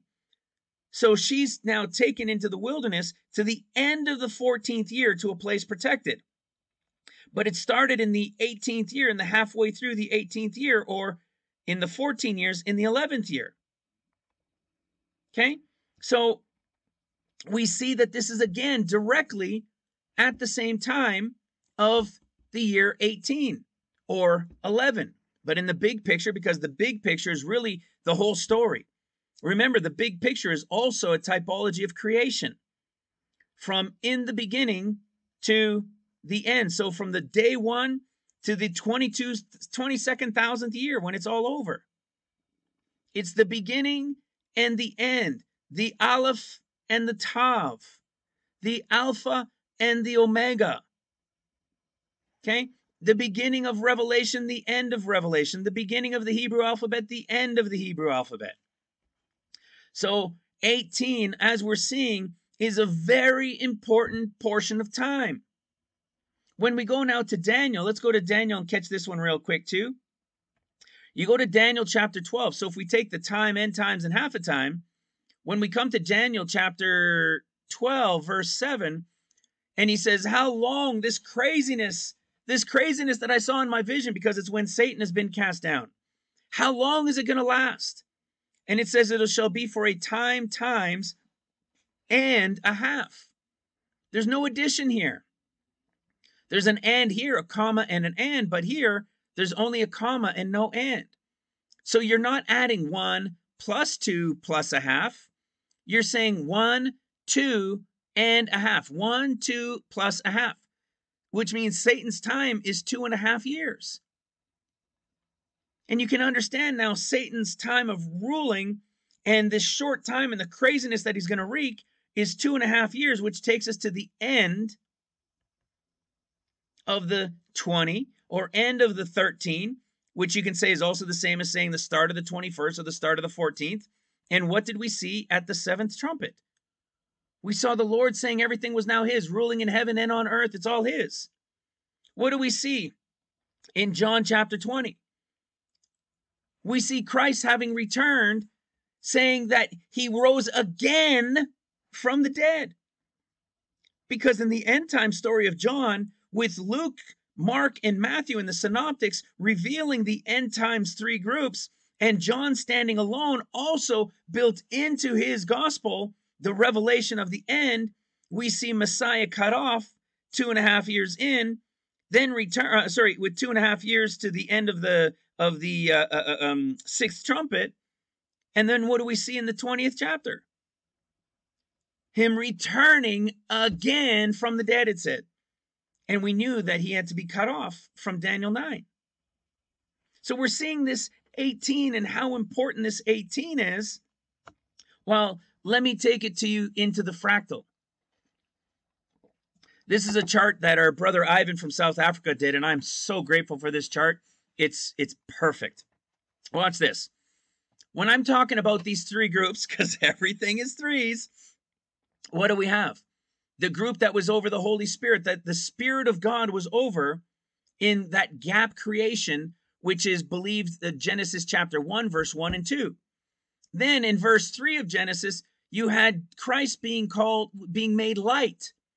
So in Genesis 1, verse 1, you had in the beginning. Okay, Christ is that beginning. Let me go to that real quick.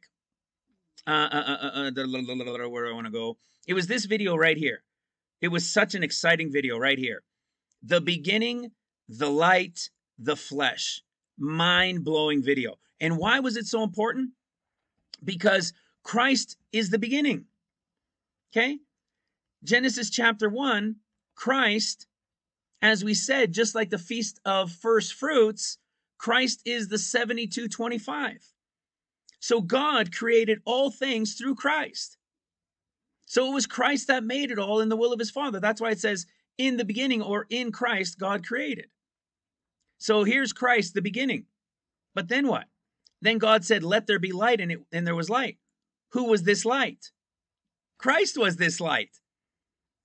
So he was the beginning, then he was the light, and then he was what? Made flesh. What do you have? All 3 groups. All 3 groups again, all right? So what are we seeing? Over the spirit realm, the light realm, and the flesh realm. Okay? These are the 3 groups. This is why the co-heirs with Christ. We can't say, oh, look at here, it says it was 7 days or as 7,000 years. It's a gap, it's a mystery portion. Just like the escape of the bride of Christ is this mystery portion of time. This mystery group of people that are dedicated to the Lord. This mystery escape. The rapture isn't a mystery. Revelation chapter 7 is crystal clear of the great multitude in the rapture. So this is the escape. And the thing is how do we know that the gap creation is a 7-year or 7 days or 7,000 typology portion? Because of Daniel. Because of Jacob. He worked 7 years or typology days to the Lord, or 7,000 in the big picture. And then he got his first bride. He was expecting Rachel, but got Leah. That's the escape typology. Then you had 7, and what happens in the 7? After the 6 years, what happens in the 7th year? The rapture. The great multitude rapture of the world group that he created, you see? That Christ was over as light. And then you had the Father who created his people. See that portion of Judah that we're talking about? This is that big picture of to the Lord days. The whole thing will be like 21 days to the Lord. But to man in the dimension of time, it would be as if 21,000 years. So what you're seeing in this big picture of thousands of years typology, when you see these two lines that make this big triangle here, this is right towards the end of the 6,000 years from Adam, okay, from the fall of Adam, 2,000 years from the death and resurrection of Christ, his return. What do we see? There's a time of Luke, Mark, and Matthew playing out, which are the 7 years that, like Jacob said, they were fast passing. They flew by like days. Just like the gap creation, there's not much said. It flew by because just as Jacob was so excited to work to get his bride and the time flew by, Christ was so excited to be creating. You see, the same typology. And so those 7 flew by, almost unrecognizable. They were just so quick. That's the typology. And so what do we see? Where are we now? We believe by June of this year is this first 7 coming to an end, which is the escape of the bride of Christ. Then you've got the 7 of seals and the 7 of trumpets. So just like looking at this, these 7 will be done, and then you've got the 7 of seals and you've got the 7 of trumpets. Okay, now remember, we're talking about this 18 thing, right? Watch this. When Christ created, when the males and females were created in the time of days on the 6th day, which we know to God the Father, days are as thousands. Okay, so to him it was days, but in the dimension of time it would have been as thousands. And then the Father said what? In 2 Peter, we'll talk on it in a second when I make a point of the last thing I'm going to show. So in 2 Peter chapter 3 verse 8, he said, days are unto the Lord as thousands, right? Or a day is as 1,000 years. So that means to the Lord it's days, but to man in the dimension of time it would be 1,000 years. And then he reverses it, and we're told that 1,000 years is with the Lord as a day. And so here we have in Genesis 1 the creation story to the beginning of Genesis 2, the creation story in days. Well, that means this creation story to the Father, which was like days, to us in time would have been as thousands. And then here we are now in this dimension of time from Adam, and we're coming close to this end right here, this portion of time about right here, and we're in the dimension right now of time. So we're living in the thousands from Adam, but he said that these thousands are unto him as days. So you have days as thousands, and you have thousands as days. So to the Lord it'll be 7 days and 7 days. To man it would be 7,000 and 7,000. It's the dimension of time. Okay, now watch this. So understanding that you have your Zakar and Nekba, which is the male and female that were created on day 6, and you have Adam and Eve that were called Ish and Isha. Why weren't this the same? The same man and the same woman, but they have different names for their types because they're not the same. Okay, this was the creation of days. And look at what happens here. Keeping in mind, we're talking about 18, right?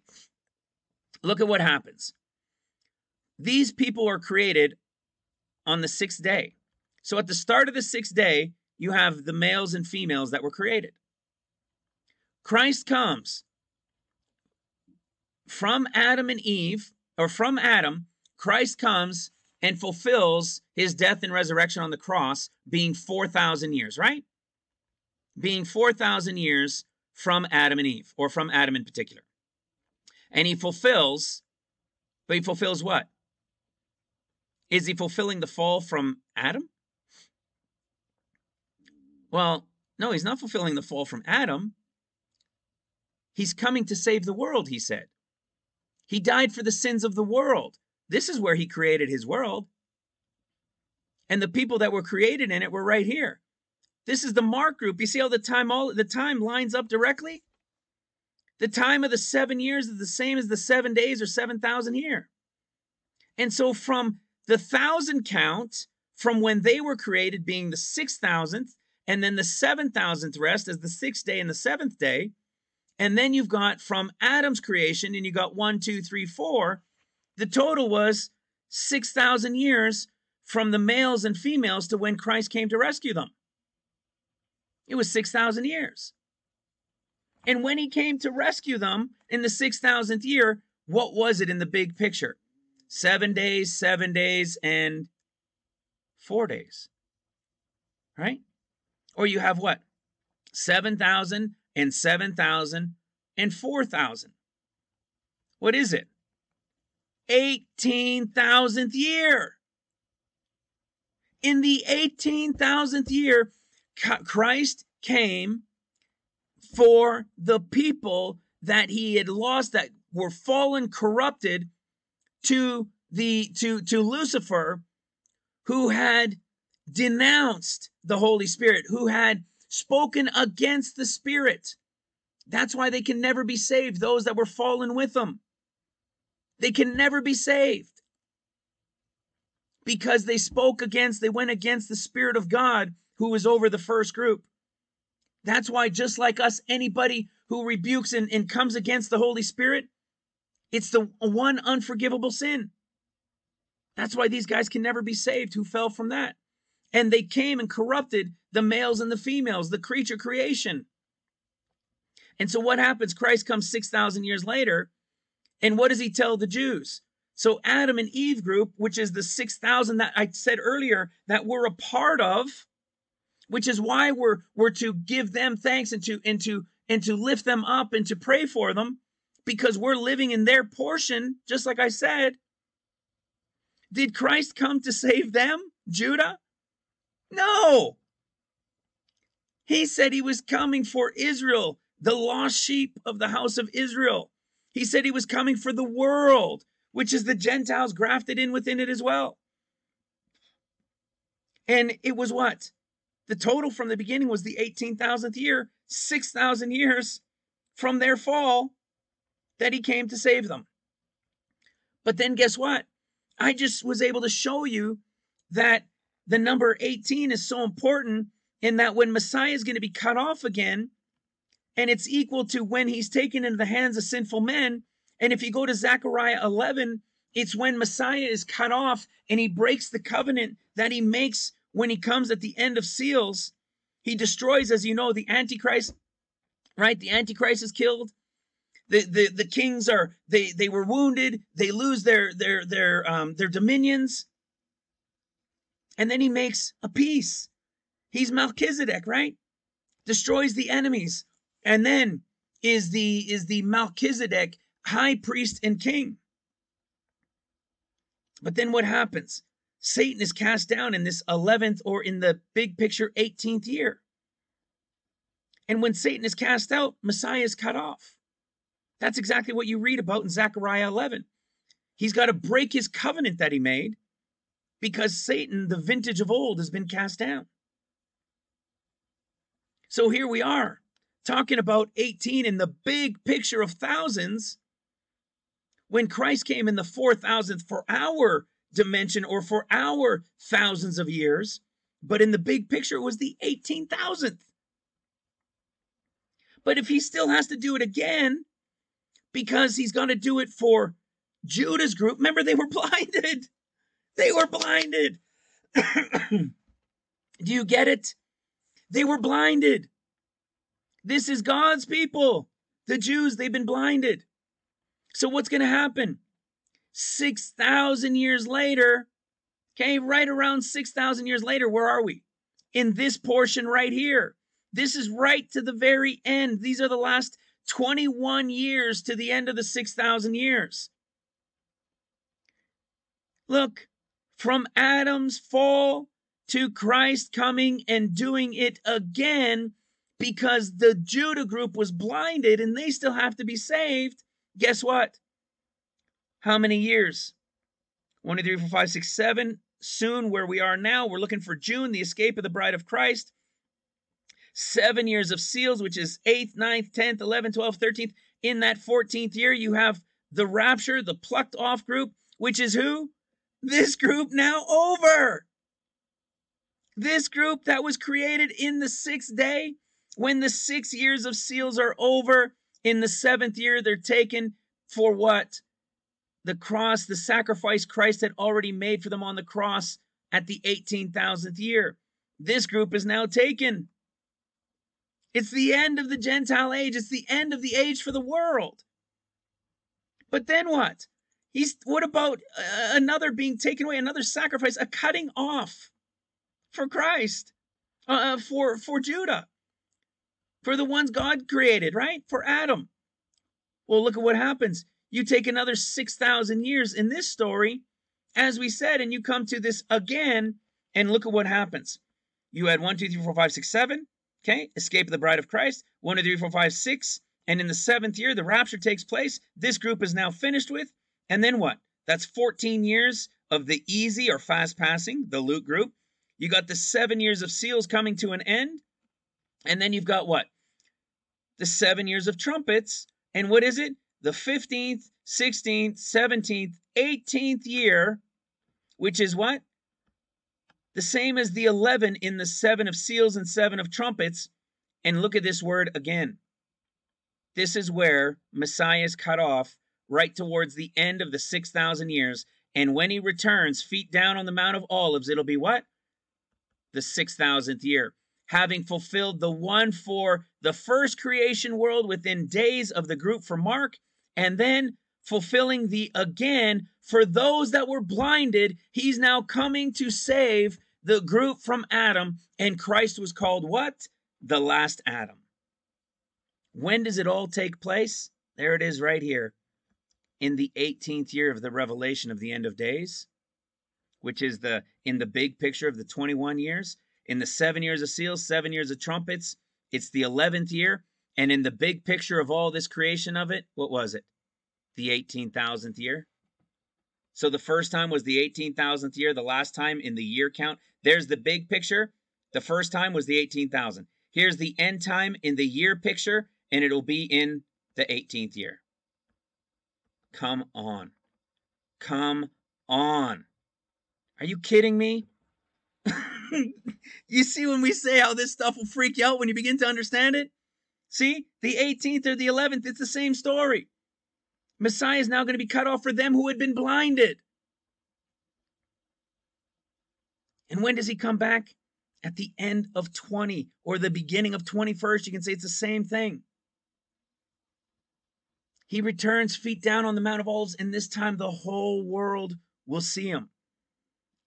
It's the 18. And the enemy copying it. Because at that point, when the pit is opened and the son of perdition comes. All 18. What's he going to be doing? What's 18 equal? Life. Because in his death and resurrection in the 18th year is what? Life for everyone else. So exciting. So awesome. Now watch this. I'm leading into that 18 as well because of what our brother Yanni had found. And what it is in Luke 21, verse 28. This is where we've been talking about this a lot lately, right? With the stone's throw. And it's getting more and more intense because we're in this time frame. It's about to come, guys. The end of days will begin with all of us before the escape seeing something coming from above, which will probably be some meteor or maybe even a group or one larger one breaking up. This is what we will all see coming. It is Luke 21 in his discourse starting in verse 25.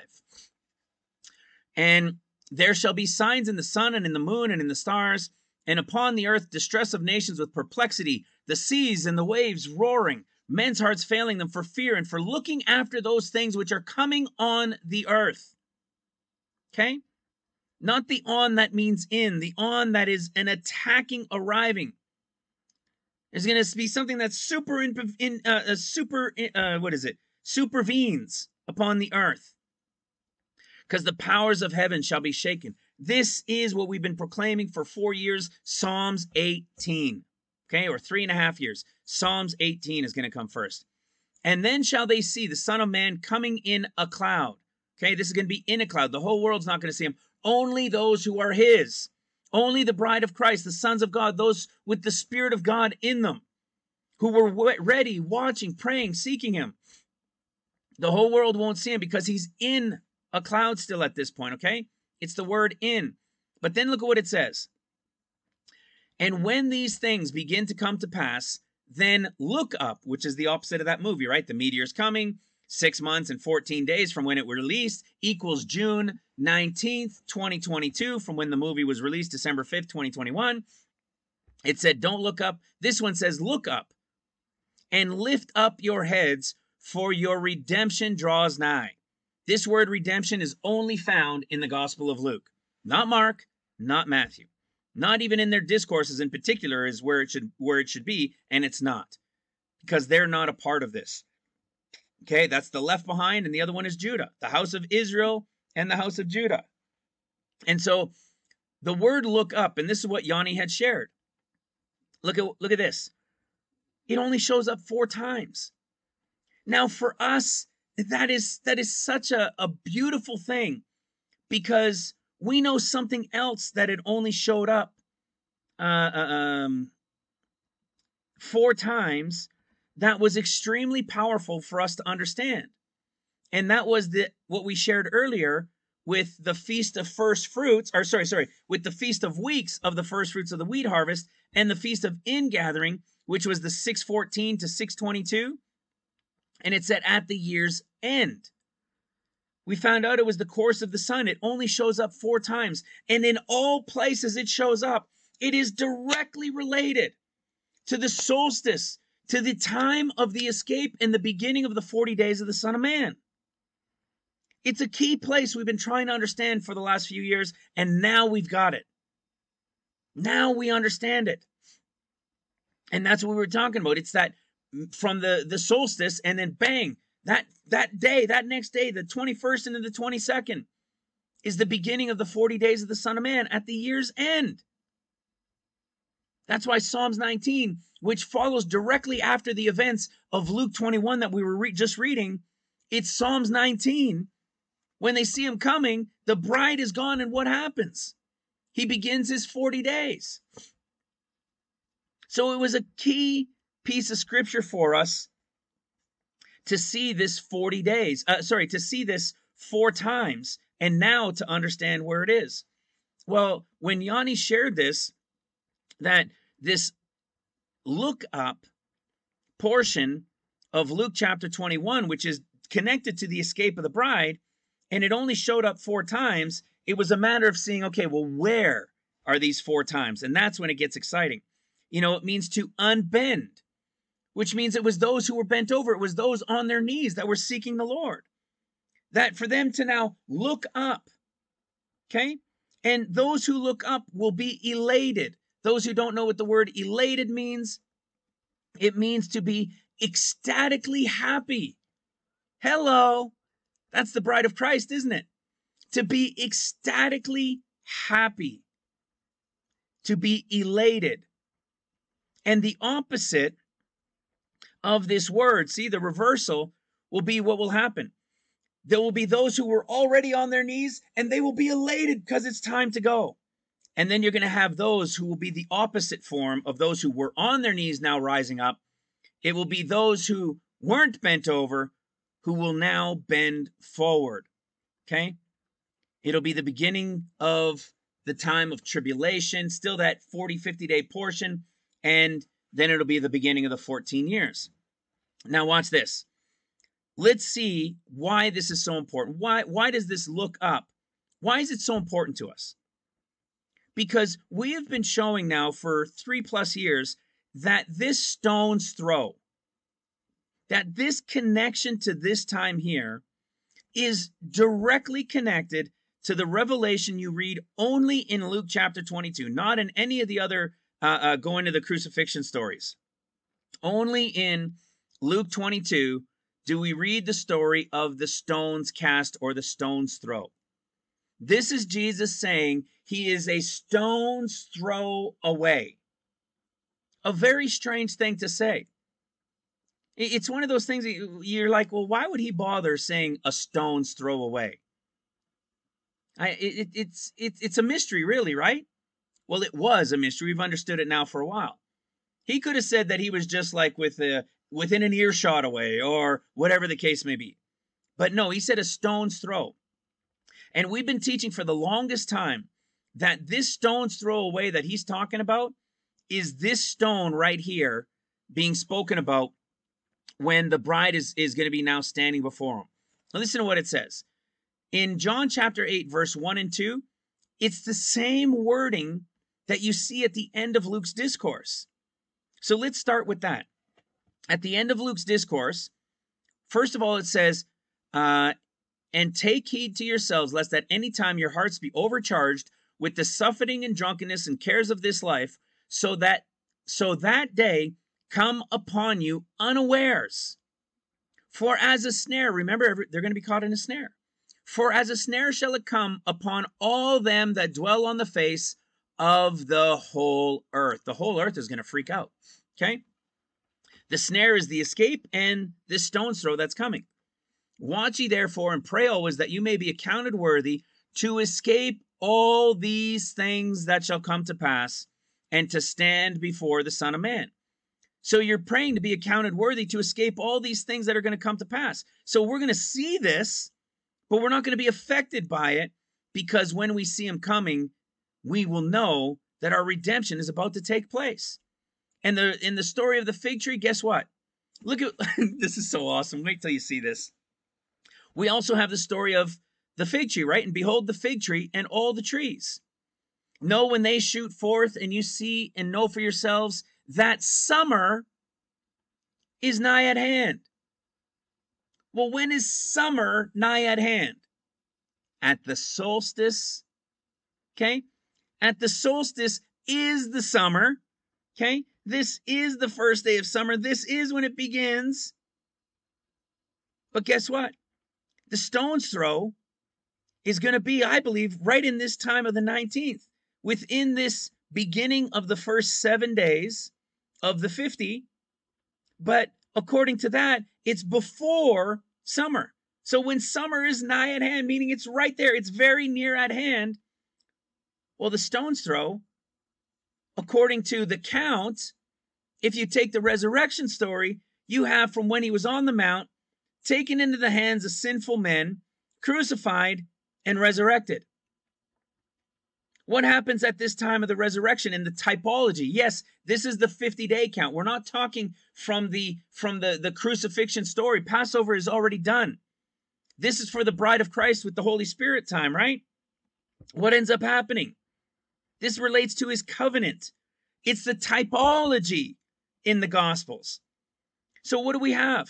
The stone's throw in chapter 22, and then the resurrection of the bride of Christ. It was the resurrection of Christ, but what else was it? Well, in Luke chapter 24, it said, and his body was not found. That's the beginning of the 40 days. Boom, the body's not found, and it's the Son of Man beginning his 40 days. So 2.5 days approximately earlier is what? The stone's throw being seen. When he said he's a stone's throw away. See how crazy that is? So he's a stone's throw away, and we know that it's when summer's coming. So when summer is just right at hand. And it would be what? Related to the fig tree and all the trees. So see, the fig tree, or the fig tree generation, which is not only Jerusalem, it's Israel when they got the land. You'll start to understand these things. So connected to the fig tree, it's almost summer. It's a stone's throw away. The body is not found. And look at what we see. Okay, watch and pray always that you be accounted worthy. And then it ends with verse 37 and 38 in Luke 21. And in the daytime he was teaching in the temple, and at night he went out and abode in the mount that is called the Mount of Olives. And all the people came early in the morning to him in the temple for to hear him. Let's go to John chapter 8. The conversation now of this adulterous woman who is, it was the typology of the Gentile now standing before the Lord. And look at how John 8 starts. Jesus went unto the Mount of Olives, and early in the morning he came again into the temple, and all the people came to him and sat down, and he taught them. The same type of wording from the end of Luke's discourse. And what was before it? Watch and pray always for the bride of Christ to be accounted worthy, right? To escape all these things. And look at what we see in verse 3. John 8, starting in verse 3. And the scribes and the Pharisees brought to him a woman taken in adultery. And when they had set her in the midst, they say unto him, Master, this woman was taken in adultery in the very act. And now Moses in the law commanded that such should be stoned. But what do you say? This they said, tempting him, that they might have to accuse him. But Jesus stooped down and with his finger wrote on the ground as though he had not heard them. All right. What does he end up saying? So now what do you have this imagery?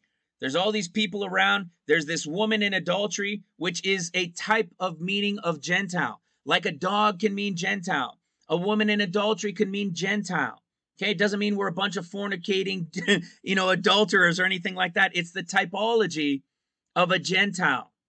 Just like I said in the live show, and I shared it before, Ruth, she says, why have you taken such an interest? Why have you been so kind to this stranger? The word stranger, she's referring to herself. It means an adulteress. Okay, Ruth wasn't an adulteress. It was a definition for a Gentile. And so what does Jesus say here in John 8, verse 7 as we continue? So when they continued asking him, he lifted up himself. But look, it's not the same lifted up. Oh, it is the same lifted up. Well, how about that? Let's highlight this one. Okay. He lifted up himself and said unto them, he that is without sin, let him cast a stone at her. And again he stooped down and wrote on the ground. And they which heard it began being convicted by their own conscience, went out one by one, beginning at the eldest, even unto the last. And Jesus was left alone, and the woman standing in his midst. So there's Jesus bent over, and he looks up, and there's only his bride standing before him, like she's proposing to him, right? Only the Gentile woman standing before him. And when Jesus lifted himself up, oh, what? There it is again. It's only used 4 times, and here's the second. So now there's 2 times right here in John 7 and in John 10. Jesus lifted himself up and saw none but the woman, and said unto the woman, Woman, where are thine accusers? Hath no man condemned thee? What is this a typology of? This is him there with the bride of Christ. And what is it about? The stone's throw. So they want to throw stones at her. But Jesus says the only one who can cast a stone at her is the one who is without sin. And so Jesus, being the only one without sin, is the only one that can throw the stone. And here is the word lifted up right here before the wording of him casting the stone, or him being the only one who can do it. And then here it is again when it's just him and her, the same word for lifted up. And guess what? Where was the conversation all about? In Luke's discourse about the story of men's hearts failing them for seeing these stones throw coming to the earth. But the bride, who will still be here, because what did it say? Only he who is without sin can cast the first stone at her. Which means Christ is the one who cast the first stone while she was still here, while the bride was still here. But before it hits, the bride is gone. Look up. It's the same word for the same timing of the same event. So here we are. The end of the 7 Sabbaths. The 50 days then begin. So day 1, 2, 3, 4, 5, bang. The stone's throw. This is probably when it'll become seen, somewhere in this time frame. And then you've got what? 1, 2, 3, about 2.5 to 3 days later, which will be about 2.5 days later, which is the connection from the stone's throw away that Jesus said he was to the escape when we look up, when what? Summer that was nigh at hand at this point is now here, and the bride is now taken, and the Son of Man begins his 40 days. It's the story of Luke chapter 21 to John 8 with the direct connection of what? Chapter 7 to the beginning of chapter 8, which is the escape of the bride of Christ, the 40 days of the Son of Man, and then the beginning of tribulation. It's all there in order, over and over and over, proving the revelation of the open books each and every single time. But see, remember, we were talking about 18 as well. So we're not quite done. Let's tie this into 18. Oh, in fact, as we get to the point of tying it into 18, actually, you know what? I do want to tie it into 18. Let me show you this.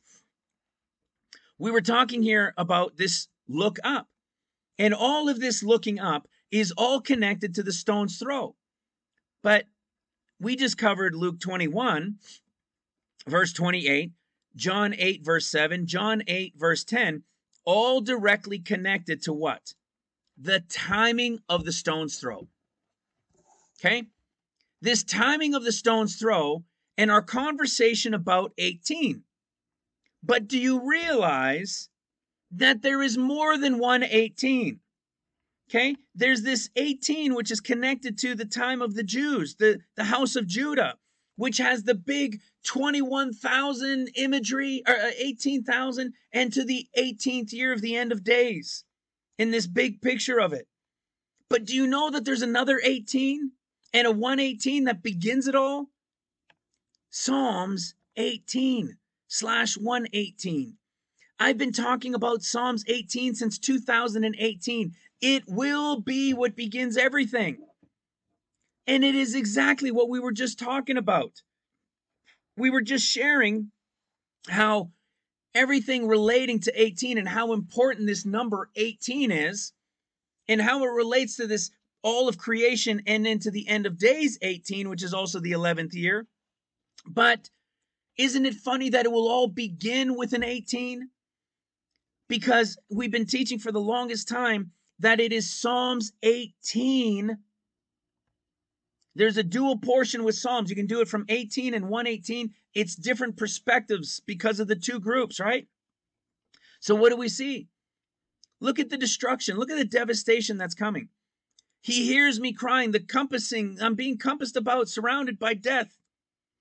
The Lord, I cry in my distress, and the Lord hears from his temple in heaven. And then what happens? The earth shook and trembled. The foundation of the hills were shaken, were moved, and were shaken because he was wroth. What is this? This is Luke chapter 21. This is 21, verse 25 to the portion of 28. Coals were kindled, right? He bows, he's going to bow the heaven and come down. What do we see? Christ coming on a cloud, right? He did fly upon a cherub. He made darkness his secret place, his pavilion, dark waters round about. Coals of fire. The channels of water will be seen. The foundations of the world will be discovered at his rebuke. Because it's going to be what? Devastation of water once this impact comes to. And as it gets close, as he's approaching, the earth is going to quake and shake. It's going to rip apart somewhere. And it's going to cause what? Massive amount of water. It's going to be the tsunami stuff, right? It's going to be this impact as well. And it's going to cause this devastation of water. This is Psalms 18. Well, you want to see why it's so crazy? Because the fourth place, or the first one that it's listed, where this lift up is found, is in Luke chapter 13. In Luke chapter 13, verse 11, I shared on Luke chapter 18 back all the way back in 2018.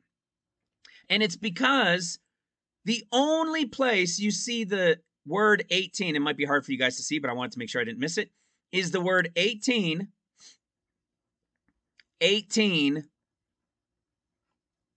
and where's the other one? Where's the other one? Come on now. In 3 places, it has the word 18, and I don't know why I didn't highlight the other one as much. Right here. And 18. Maybe I'll give that one just a darker green then. So in 3 places, you have the word 18. Isn't that strange? I've always found it strange that it uses the word 18 3 times in this one chapter of Luke, knowing that at the time of 2018, when we were teaching on these things, knowing that it will all begin with Psalms 18, and now we come to find out how important the number 18 is in Judaism, and we see that in all of creation and to the end of days, the importance of 18, that when it all begins, it will begin with 18, with Psalms 18. I always found it interesting that Luke chapter 13 had the word 18 in it 3 times, because when you go and do a search on 18, we shared this in the live show, it shows up 22 times in the whole Bible. But guess what? In the New Testament, it only shows up 3 times, and all 3 times are in Luke 13. All 3 of them. That is significant. So you want to know why it was so significant? You want to know why it brings so much more interest to us now? Because remember, we were talking in Luke chapter 21, and it was the parable of the fig tree. And when you see the fig tree and summer is near, and how that all equaled June, well, guess what? The parable of the fig tree is here in Luke chapter 13, verse 6 and 7. Okay, or the parable from 13:6 through 9. You guys remember this one?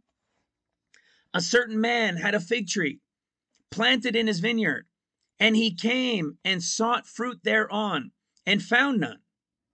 And this is Jesus telling the story, right? Then said he unto the dresser of his vineyard, which generally relates to the father, behold, these 3 years. So from 1948, okay, from 1948, behold, these 3 years, I am come seeking fruit on this fig tree and find none. So he's been going to Israel and he finds none. They say, cut it down. Why cumbereth it the ground? And he answering said unto him, Lord, let it alone this year also. Let it alone this year also, till I shall dung about it. Sorry, I shall dig about it and dung it. And if it shall bear fruit, well, and if not, then after thou shalt cut it down. Israel became a nation, 1948. Okay? The Lord God, we have now understood that the Lord God is counting from when he began his covenant, his very first covenant with man, which is the Feast of Weeks, which is Shavuot. And so what happens? 1948, it was in May. But the Lord begins his covenant, not because of when they came into the nation, but his covenant in that year then began at Shavuot. So from 48 to 49, 49 to 50, 50 to 51, 51 to 52, 3 years, and the 4th year dunged. And then what do you begin to count? 70 years. It's the same story as Leviticus 19. When you come into the land that I shall give you and begin to plant all manner of trees.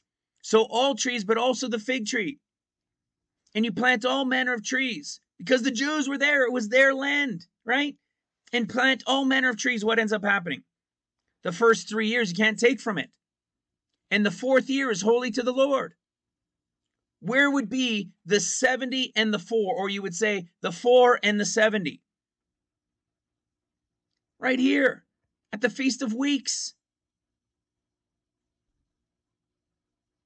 You see, it's the Psalms, Luke 18 and Luke 13, and all these connections to the number 18 being written in here were for a purpose to give us more details of this time that we were looking at for 18. Look at where the word is now for lift up, this final time.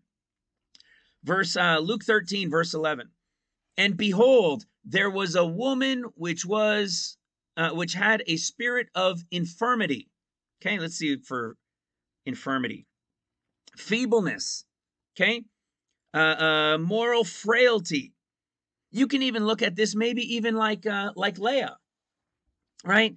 She had what they call it, like soft eyes. Let's go look at the name Leah. Check this out. Let's go to Genesis 29. Look at what we see about Leah. Let's read Leah's name. Da, da, da, da. 2 daughters. Leah, tender-eyed. Look at what Leah's name means. Weary. So Leah, her name means weary, and this woman was what? Was feebleness of mind or body. Okay? It's like we're just like, Lord, please. Right? Like the bride of Christ, we're just crying out, Lord, please, we can't take anymore. We want to be done with this. So we've got this same typology going on here with her to the bride of Christ. And look at what it says. With a spirit of infirmity, 18 years, and was bowed together. So what was she? She was stooped over. She was bent over. What do we talk about? Look at this. She was bowed over and could in no wise lift up herself. And the word is about what? To unbend. When the Lord comes, they will unbend and he will lift them up. He will lift up the woman in infirmity. He will lift up the Gentile bride. He will lift up that adulteress. And we will be what? Elated. Absolutely ecstatic is what it's all about. This is the 18, guys. It's the connection to 18. This is how powerful 18 is. It is everywhere in our end time revelation, in the open books, in the connections to the open books.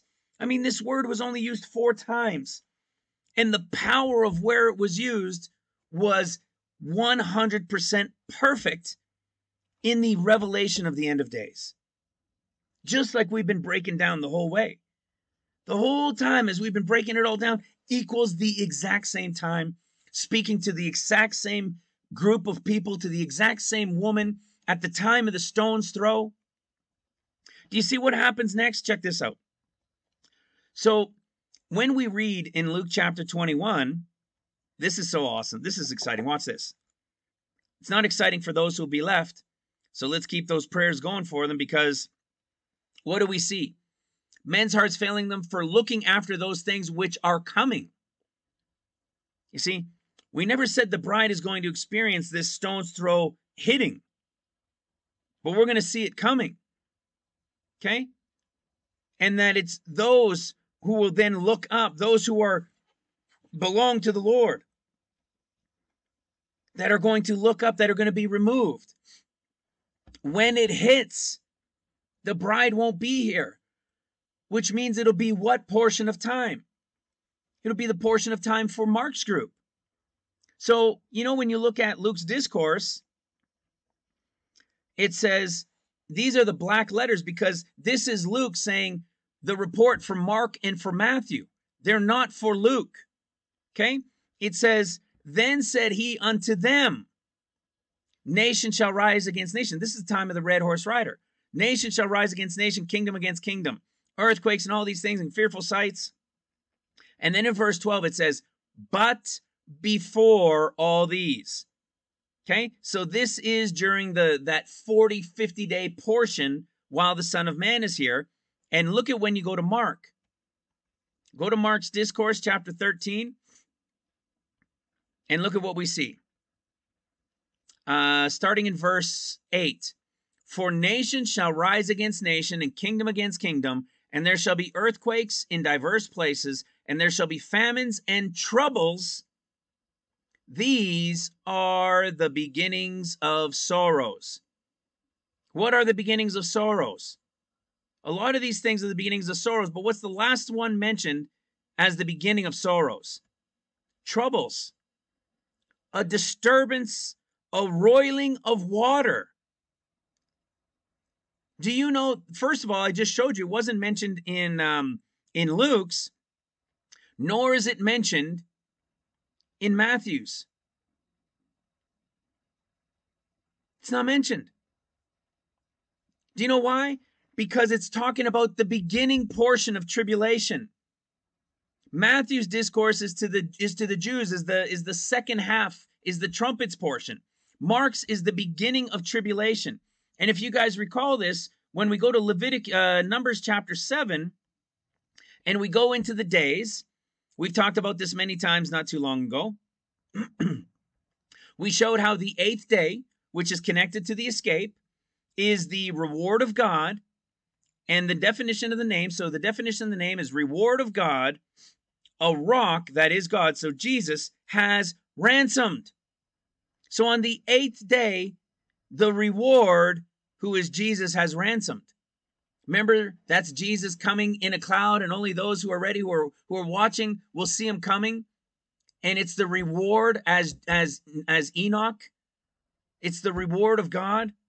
Having ransomed, in that word is only found in Luke 21 verse 28 and not in the other gospels. You see, now what happens? Go to the 9th day, go to the 10th day. Watch this. Go to the 11th day, which would be 3 more days after the escape, right? 2.5, 3 days after the escape. And look at what the words mean. Pagil, which is accident of God, which comes from the meaning impact.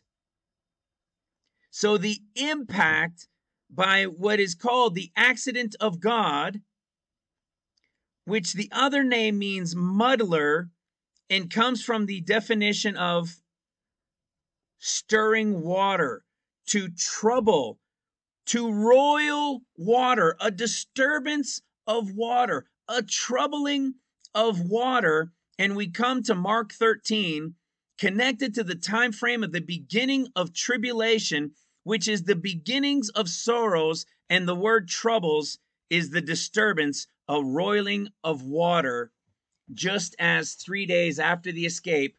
But what happened? We all saw the stone's throw coming first. Isn't that crazy? It's all connected, guys. Perfectly connected. We didn't skip a beat in any of this.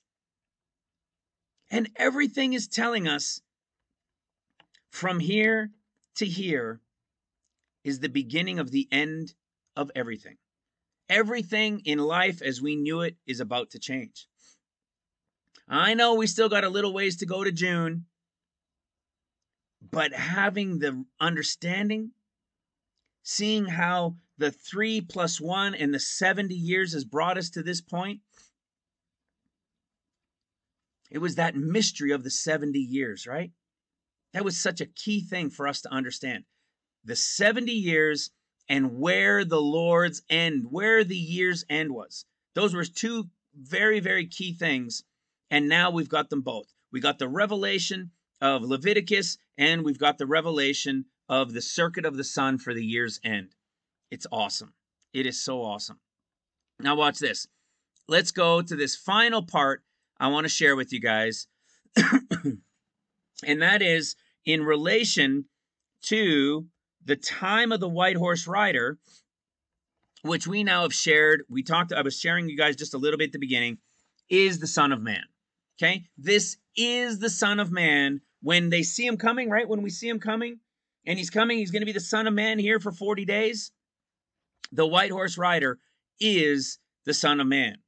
We've talked about how the bow, some people will say, well, oh, it's toxon, like toxin, and it means of the simplest fabric. We've shared before too how it's delivered and to be in travail. This is about the portion of time. We've covered that. Let me show you this. So to give you a very brief recap on the definition of this word with bow is it has to do with the mother, right? And this portion of being in travail. Well, when we go to Revelation chapter 12, this portion in Revelation chapter 12, it says, and she being with child cried travailing in birth. The bride is gone before this travailing begins. The bride is gone, just like Isaiah 66:7. Before she travailed, she brought forth. That's the bride being taken out. That's the bride, the sons of God, those with the Spirit of God. They're being taken out, the co-heirs. They're being removed before the travailing begins. And the 40 days of the Son of Man are the travailing in this travailing in birth. The comma and is the separation between his 40 days, the travailing portion, and the pained, which is the first 2.5 years of tribulation. That's this word pained is the first portion of tribulation, the first half of seals. Okay, it's the first about 2.5 years of seals, which is going to be World War III. Okay, it'll be the nation against nation, kingdom against kingdom, peace being removed from the earth, all of that stuff. Okay, and it'll begin after the 50th day when the Holy Ghost comes, gives them that anointing, what we call Acts 2.0, and then the Spirit is gone. Okay, peace is then removed from the earth. So travailing in birth is directly related to what? The time of the white horse rider and the 40 days of the Son of Man. That's why the 40 days and the white horse rider time is the time of being in travail. Well, we also know that bow, as I said earlier, relates to when the Lord made the covenant and it was a bow. Even though the definition is described as like a bow and arrow, we know that it was a rainbow. This bow is going to be the spiraling of colors when the Lord is coming on the white horse rider. And only those who are his will see it. We talked about a crown. A crown was given to him. In Song of Solomon, chapter 3, the last verse or second last verse, we see that at the time of his espousals, this is very important, at the time of his espousals, his mother had given him a crown. And so what are we talking about? The time of the bride of Christ that's been taken when the white horse rider comes, when the Son of Man comes, is when he's being given a crown by what? By his mother, or probably in this case by his father. Remember what happens at this time in the Ministry Revealed book. This is the PDF for those who are wondering. This is the PDF version you'll see that you can download for free. We know that it's the beginning of Ephesus. It's the beginning of the 7 churches. This is at the beginning of the 50 days when the Lord is going to choose his apostles, and it's referenced to as the day of his espousals. It's the same definition that we read in a Song of Solomon at the end of chapter 3 when he's crowned by his mother. So all of these are telling us it is related to the Son of Man coming. Every single piece of it. But you know one piece that's always kind of irked me a bit? We talked about it recently, and we just recently showed how the word conquering and to conquer, okay, it's the same one, okay, conquering and to conquer, is this word right here, G3528, the Greek word, and it leads us to the root word, which means Nike, which is victory. We showed how this details bringing us to 1 John, and 1 John is when the Son of Man comes, and there are those disciples who are then chosen after the apostles when he comes for 40 days. They're the Luke 24 group that will be his seals workers who will put their necks on the line for the churches of the Gentiles. And these are the ones that are with him, and they're all excited now, right? In 1 John, it says, we were with him, we touched him. You know, he revealed to us, and now nobody needs to teach them anything, it says, because they will already understand all these things. Okay, so we talked on this and how this word conquering with the word overcome, see, to overcome, to prevail. This is the good kind. This is the overcomer. Over every of the 7 churches has overcomer, overcome, overcome. And that's because I believe the bride of Christ is the overcomers from all of the churches. But that includes also Smyrna and Philadelphia, which are more the Israel or Jewish portion of people. So how can that be? Well, because remember, they were blinded in part. So there are going to be some from those tribes as well, from those churches, that will also be in the escape. You see, because they were blinded in part. The rest of them are that Judah and the trumpets and the end and everything else. This group that wasn't blinded were meant to be a part of the escape as well. And that's why the 7 churches have overcomers in all of them.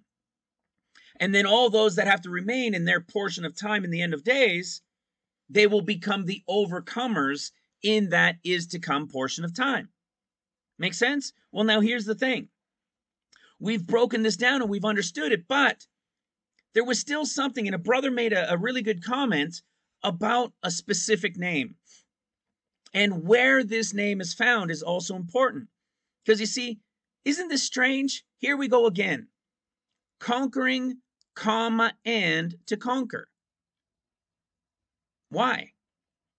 Why is the exact same word defined to us twice? What's the point? What you're about to see is another revelation that proves that this is the 40 days of the Son of Man that is directly related to Luke chapter 21 and the 40 days, that 40 plus days portion of time that comes before the 14 years. I'm going to prove it to you. See this conquering and to conquer?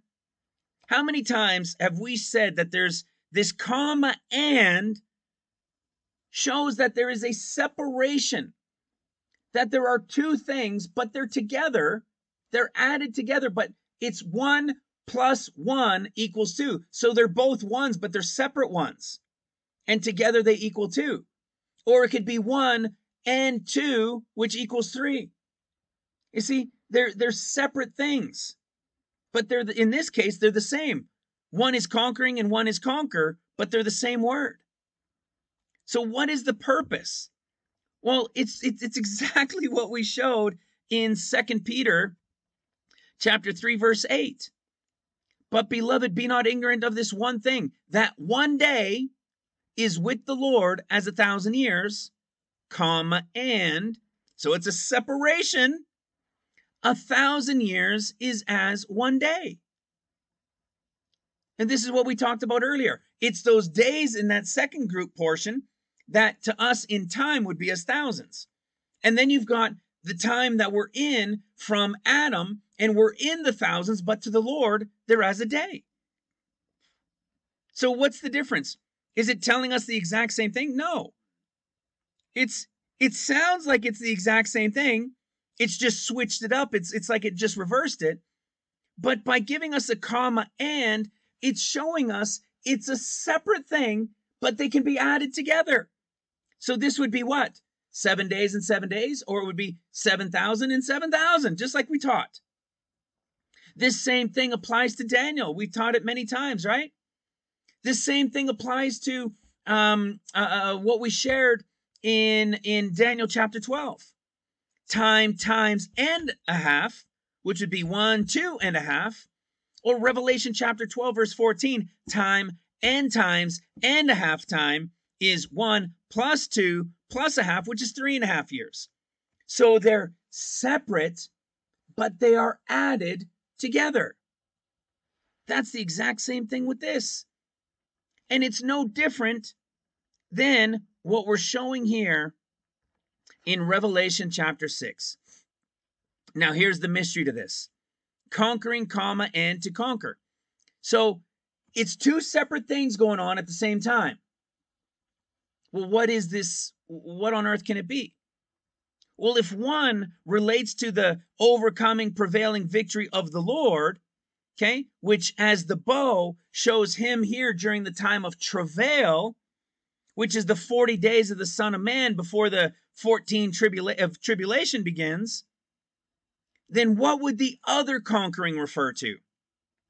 Well, if the first one relates to Ephesus and the time of the espousals, which is the beginning time frame of the 50 days, that 50 to the beginning of the 40 days, right? That Ephesus to Smyrna, the new apostles being chosen, to the seals workers chosen at the beginning of the 40 days of the Son of Man.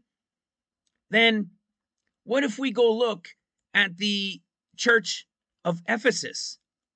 Look at what we see at the church of Ephesus, which relates to the beginning of the 50 days, right? When the Lord is going to choose those apostles and then return on the 8th day for the other group. Listen to what it says. Watch this. Where am I? Okay, we've talked about this being the apostle portion before, but listen who's here. But this thou hast, that thou hatest the deeds of the Nicolaitans, which I also hate. What on earth is he doing here? Now, the Nicolaitans, if you do a study, it's kind of a debate. Is Nicolaitans, it relates to Nicholas, which we see in Acts chapter 6, right? He was what they call him, a proselyte. So he switched ways, right? It's like being a Democrat and going to Republican, okay? To be a proselyte. But is it also a connection to Nicodemus? Well, look at what happens. Look at this word for Nicolaitans. It's only used 2 times. So it's used here in Ephesus, which is at the beginning of everything. And it's also used a little bit later in Pergamum. Okay. Where is it? In Pergamum. Okay. About the doctrine of the Nicolaitans. But we're looking at this beginning time, right? We're trying to understand more of this word for conquering and to conquer. Why would it be used twice? If one relates to Christ and him getting the victory over that Smyrna group and bringing them to the understanding and the revelation so that nobody needs to teach them, what is the other conquering about? What is this other prevailing over people all about? Well, it just so happens we've got Nicolaitans mentioned here, and it comes from the word victorious over the people, which comes from the word to a conquest or victory, which of course then goes to the root word, which is that word victory that we talked about with overcomer. But this root word goes to the victory of those on Christ's side. This one is a conquest over the people. It's a victory. It's a triumph. See, it's victorious over the people. Well, guess what? We know that in the end of days, in the typology, when we go through the Gospels, that we're at the end of this 7th year. We're coming to this tail end, right? Before that escape portion comes. And who do you find in chapter 7 of John? At the end of all places of the Gospel of John, in chapter 7, you have Nicodemus. Nicodemus say unto them, but this people who knoweth not the law are cursed. Nicodemus saith unto them, he that came to Jesus by night being one of them, doth our law judge any man before it hear him? What is he saying? Here's Nicodemus, which also is this victorious. See, a victorious binding the people together. And this victorious, check this out, comes from the word, just like Nicodemus, conquest. So you have this Nicolaitans, this Nicodemus typology at the end, as the end, and the bride is about to escape, and you've got this one character who's now involved at the time when the Son of Man is coming, and he is telling them as one who is getting victory as an overcomer, who is Christ, you have one who is getting victory over the people in conquest over them. And listen to what he says. Does our law judge any man before it hear him?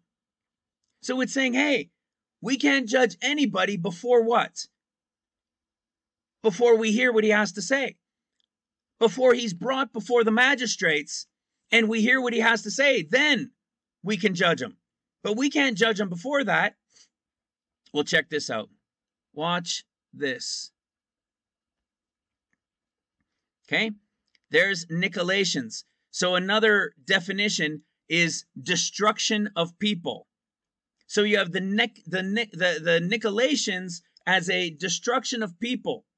Okay, you have them as the typology Nicodemus, because the name comes from the same roots, all the same roots except from the very beginning. The root words are all the same, being victorious over a group of people. Nicodemus says, hey, we can't judge these people unless they're brought before magistrates first. And it's to bring what? It's to bring a destruction against these people. How can we prove this? Watch this. Let's go to the word overcome, okay? Watch this. This is so awesome. I had never looked at this in Blue Letter Bible before. Watch this. So conquering and to conquer. One we know is Christ prevailing in victory. It's used 28 times. So what if we go look at the greater definition of this word, G35:28, and look at what it says. Okay? We know it's used 28 times. 24 is overcome, conquer, prevail, get victory. Listen to this. To conquer, to carry off the victory of Christ, victorious over his foes. Why? That's right, because he's coming. It's the escape of the bride of Christ. And then he's going to get victory with that group of seals workers. But listen to what it says next. Of Christians that hold fast their faith even unto death against the power of their foes and temptations and persecutions. When one is arraigned or goes to law to win the case, maintain one's cause. I don't think any of us have seen that before, have we? Or if we have read it, we just kind of read through it and never understood it before. Why does this matter? And how is this connected to the Nicolaitans at the beginning, to this Nicodemus character at the beginning? Well, they're prevailing over what? They're trying to get victory over what? This Christian group that Christ got victory over. Remember, when he comes for 40 days, the bride he's already got victory over. She's gone. And now he's here for 40 days. And when he's here for 40 days, it's the 1 John, right? It's the 1 John group. This group that is going to be the seals workers that are given the understanding, the knowledge that he revealed the books to. And what happens to them? You have Nicodemus telling them that they must be brought. We can't persecute these people because our law says we must give them a chance to speak. And listen to what it says. Of Christians that hold fast their faith even unto death against the power of their foes and temptation of persecutions. If this isn't the 40 days, then I don't know what is. Do you want to know why? Let's go to Luke chapter 21 and lock this down once and for all, that undoubtedly the white horse rider is 100% the Son of Man when he comes for 40 days. Listen to this. What happens, as I read earlier, to the Luke group? Okay, not the bride of Christ. There's the bride of Christ who is gone, and there is the disciple worker group that Christ is also going to get victory over, who he's going to teach, and they're going to follow him and do these things with him for 40 days. Okay, they're the Luke 24 group into the beginning of Acts. This is this group here. Listen to what it says. But before all these. Well, but before all what? Nation against nation, kingdom against kingdom. So before the white horse rider, these things are going to take place. And what is it? But before all these, they shall lay their hands on you and persecute you, delivering you up to the synagogues and into prisons, being brought before kings and rulers for my name's sake. And it shall turn to you for a testimony. Settle it therefore in your hearts, not to meditate before what you shall answer. For I will give you a mouth and wisdom which all your adversaries shall not be able to gainsay nor resist. And ye shall be betrayed both by parents and brethren and kinfolk and friends, and some of you shall they cause to be put to death. You shall be hated of all men for my name's sake, but not a hair of your head shall perish. This is what? Before the nation against nation, which means before the red horse rider, which is during the time of the white horse rider, you're going to be brought before magistrates by Nicolaitans or by the Nicodemuses, brought before rulers, and in the conquering and to conquer, one is the prevailing in victory that Christ is getting through these guys, and the other being a separate conquering are the ones that the Nicolaitans, that the Nicodemus type are bringing before rulers to be judged, and what? Some of them being caused to be put to death. And what was the definition? To carry off victoriously, and for Christians who will be persecuted and will stand up in the, what does it say? To hold fast their faith unto death against the power of their foes and temptations and persecutions. See, even unto death. And who is this group? That is the sum of you that is going to be in this persecution, even unto death. You know it. It's our brothers and sisters that follow the Lord that he chose at the beginning of his 40 days. And what's going to happen? Who are they? They are Smyrna. They are Smyrna. See, fear none of those things which thou shalt suffer.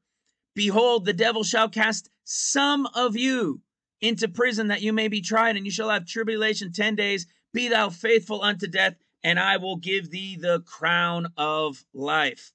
Brothers and sisters, we have now nailed down, it's a done deal.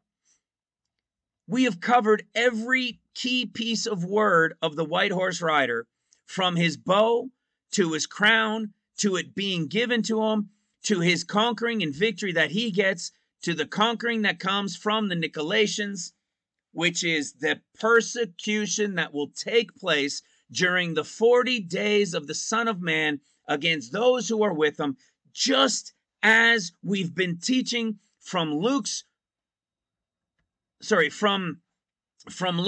discourse, which is all about the beginning before the 14 years and the first destruction that takes place with Jerusalem. Because remember, and when you shall see Jerusalem compassed with armies, know that the destruction thereof is nigh. The destruction doesn't happen right away. It will happen at the end of the 40 days, because during the 40 days is this persecution of those proclaiming the salvation, the time to turn to Christ. Remember, tens of millions of people will have vanished. Brothers and sisters, man, I pray this video has blessed you. I know I covered a bunch. It's worth watching again. I will give you guys plenty of time to watch it, but we are living in an exciting time. We see the pressures taking place now in the world, getting much more intense in many places of the world. Food supplies, right? The mandates coming in, all of this commotion going on around the world. Guys, remember where we are. We are probably right here, right now, in Luke 21, verse 9. But when you shall hear of wars and commotions, be not terrified, for these things must first come to pass. But the end is not by and by. Brothers and sisters, we are knocking on the door. His hand is on the doorknob. He is beginning to turn it. and we will be here with you until that time comes. We will continue to endure and to push. We are right here, right now, on January 31st with 1, 2, 3, 4.5 months to go. But be strong, be encouraged. Come and join us over at Ministry Revealed in the forum, and we will continue to lift each other up and strengthen each other until, oh man, this was a long one today. I pray that it blesses you guys. It was jam-packed with awesome stuff. So God bless you. God bless your families. I love you. We'll talk to you again soon. Bye for now.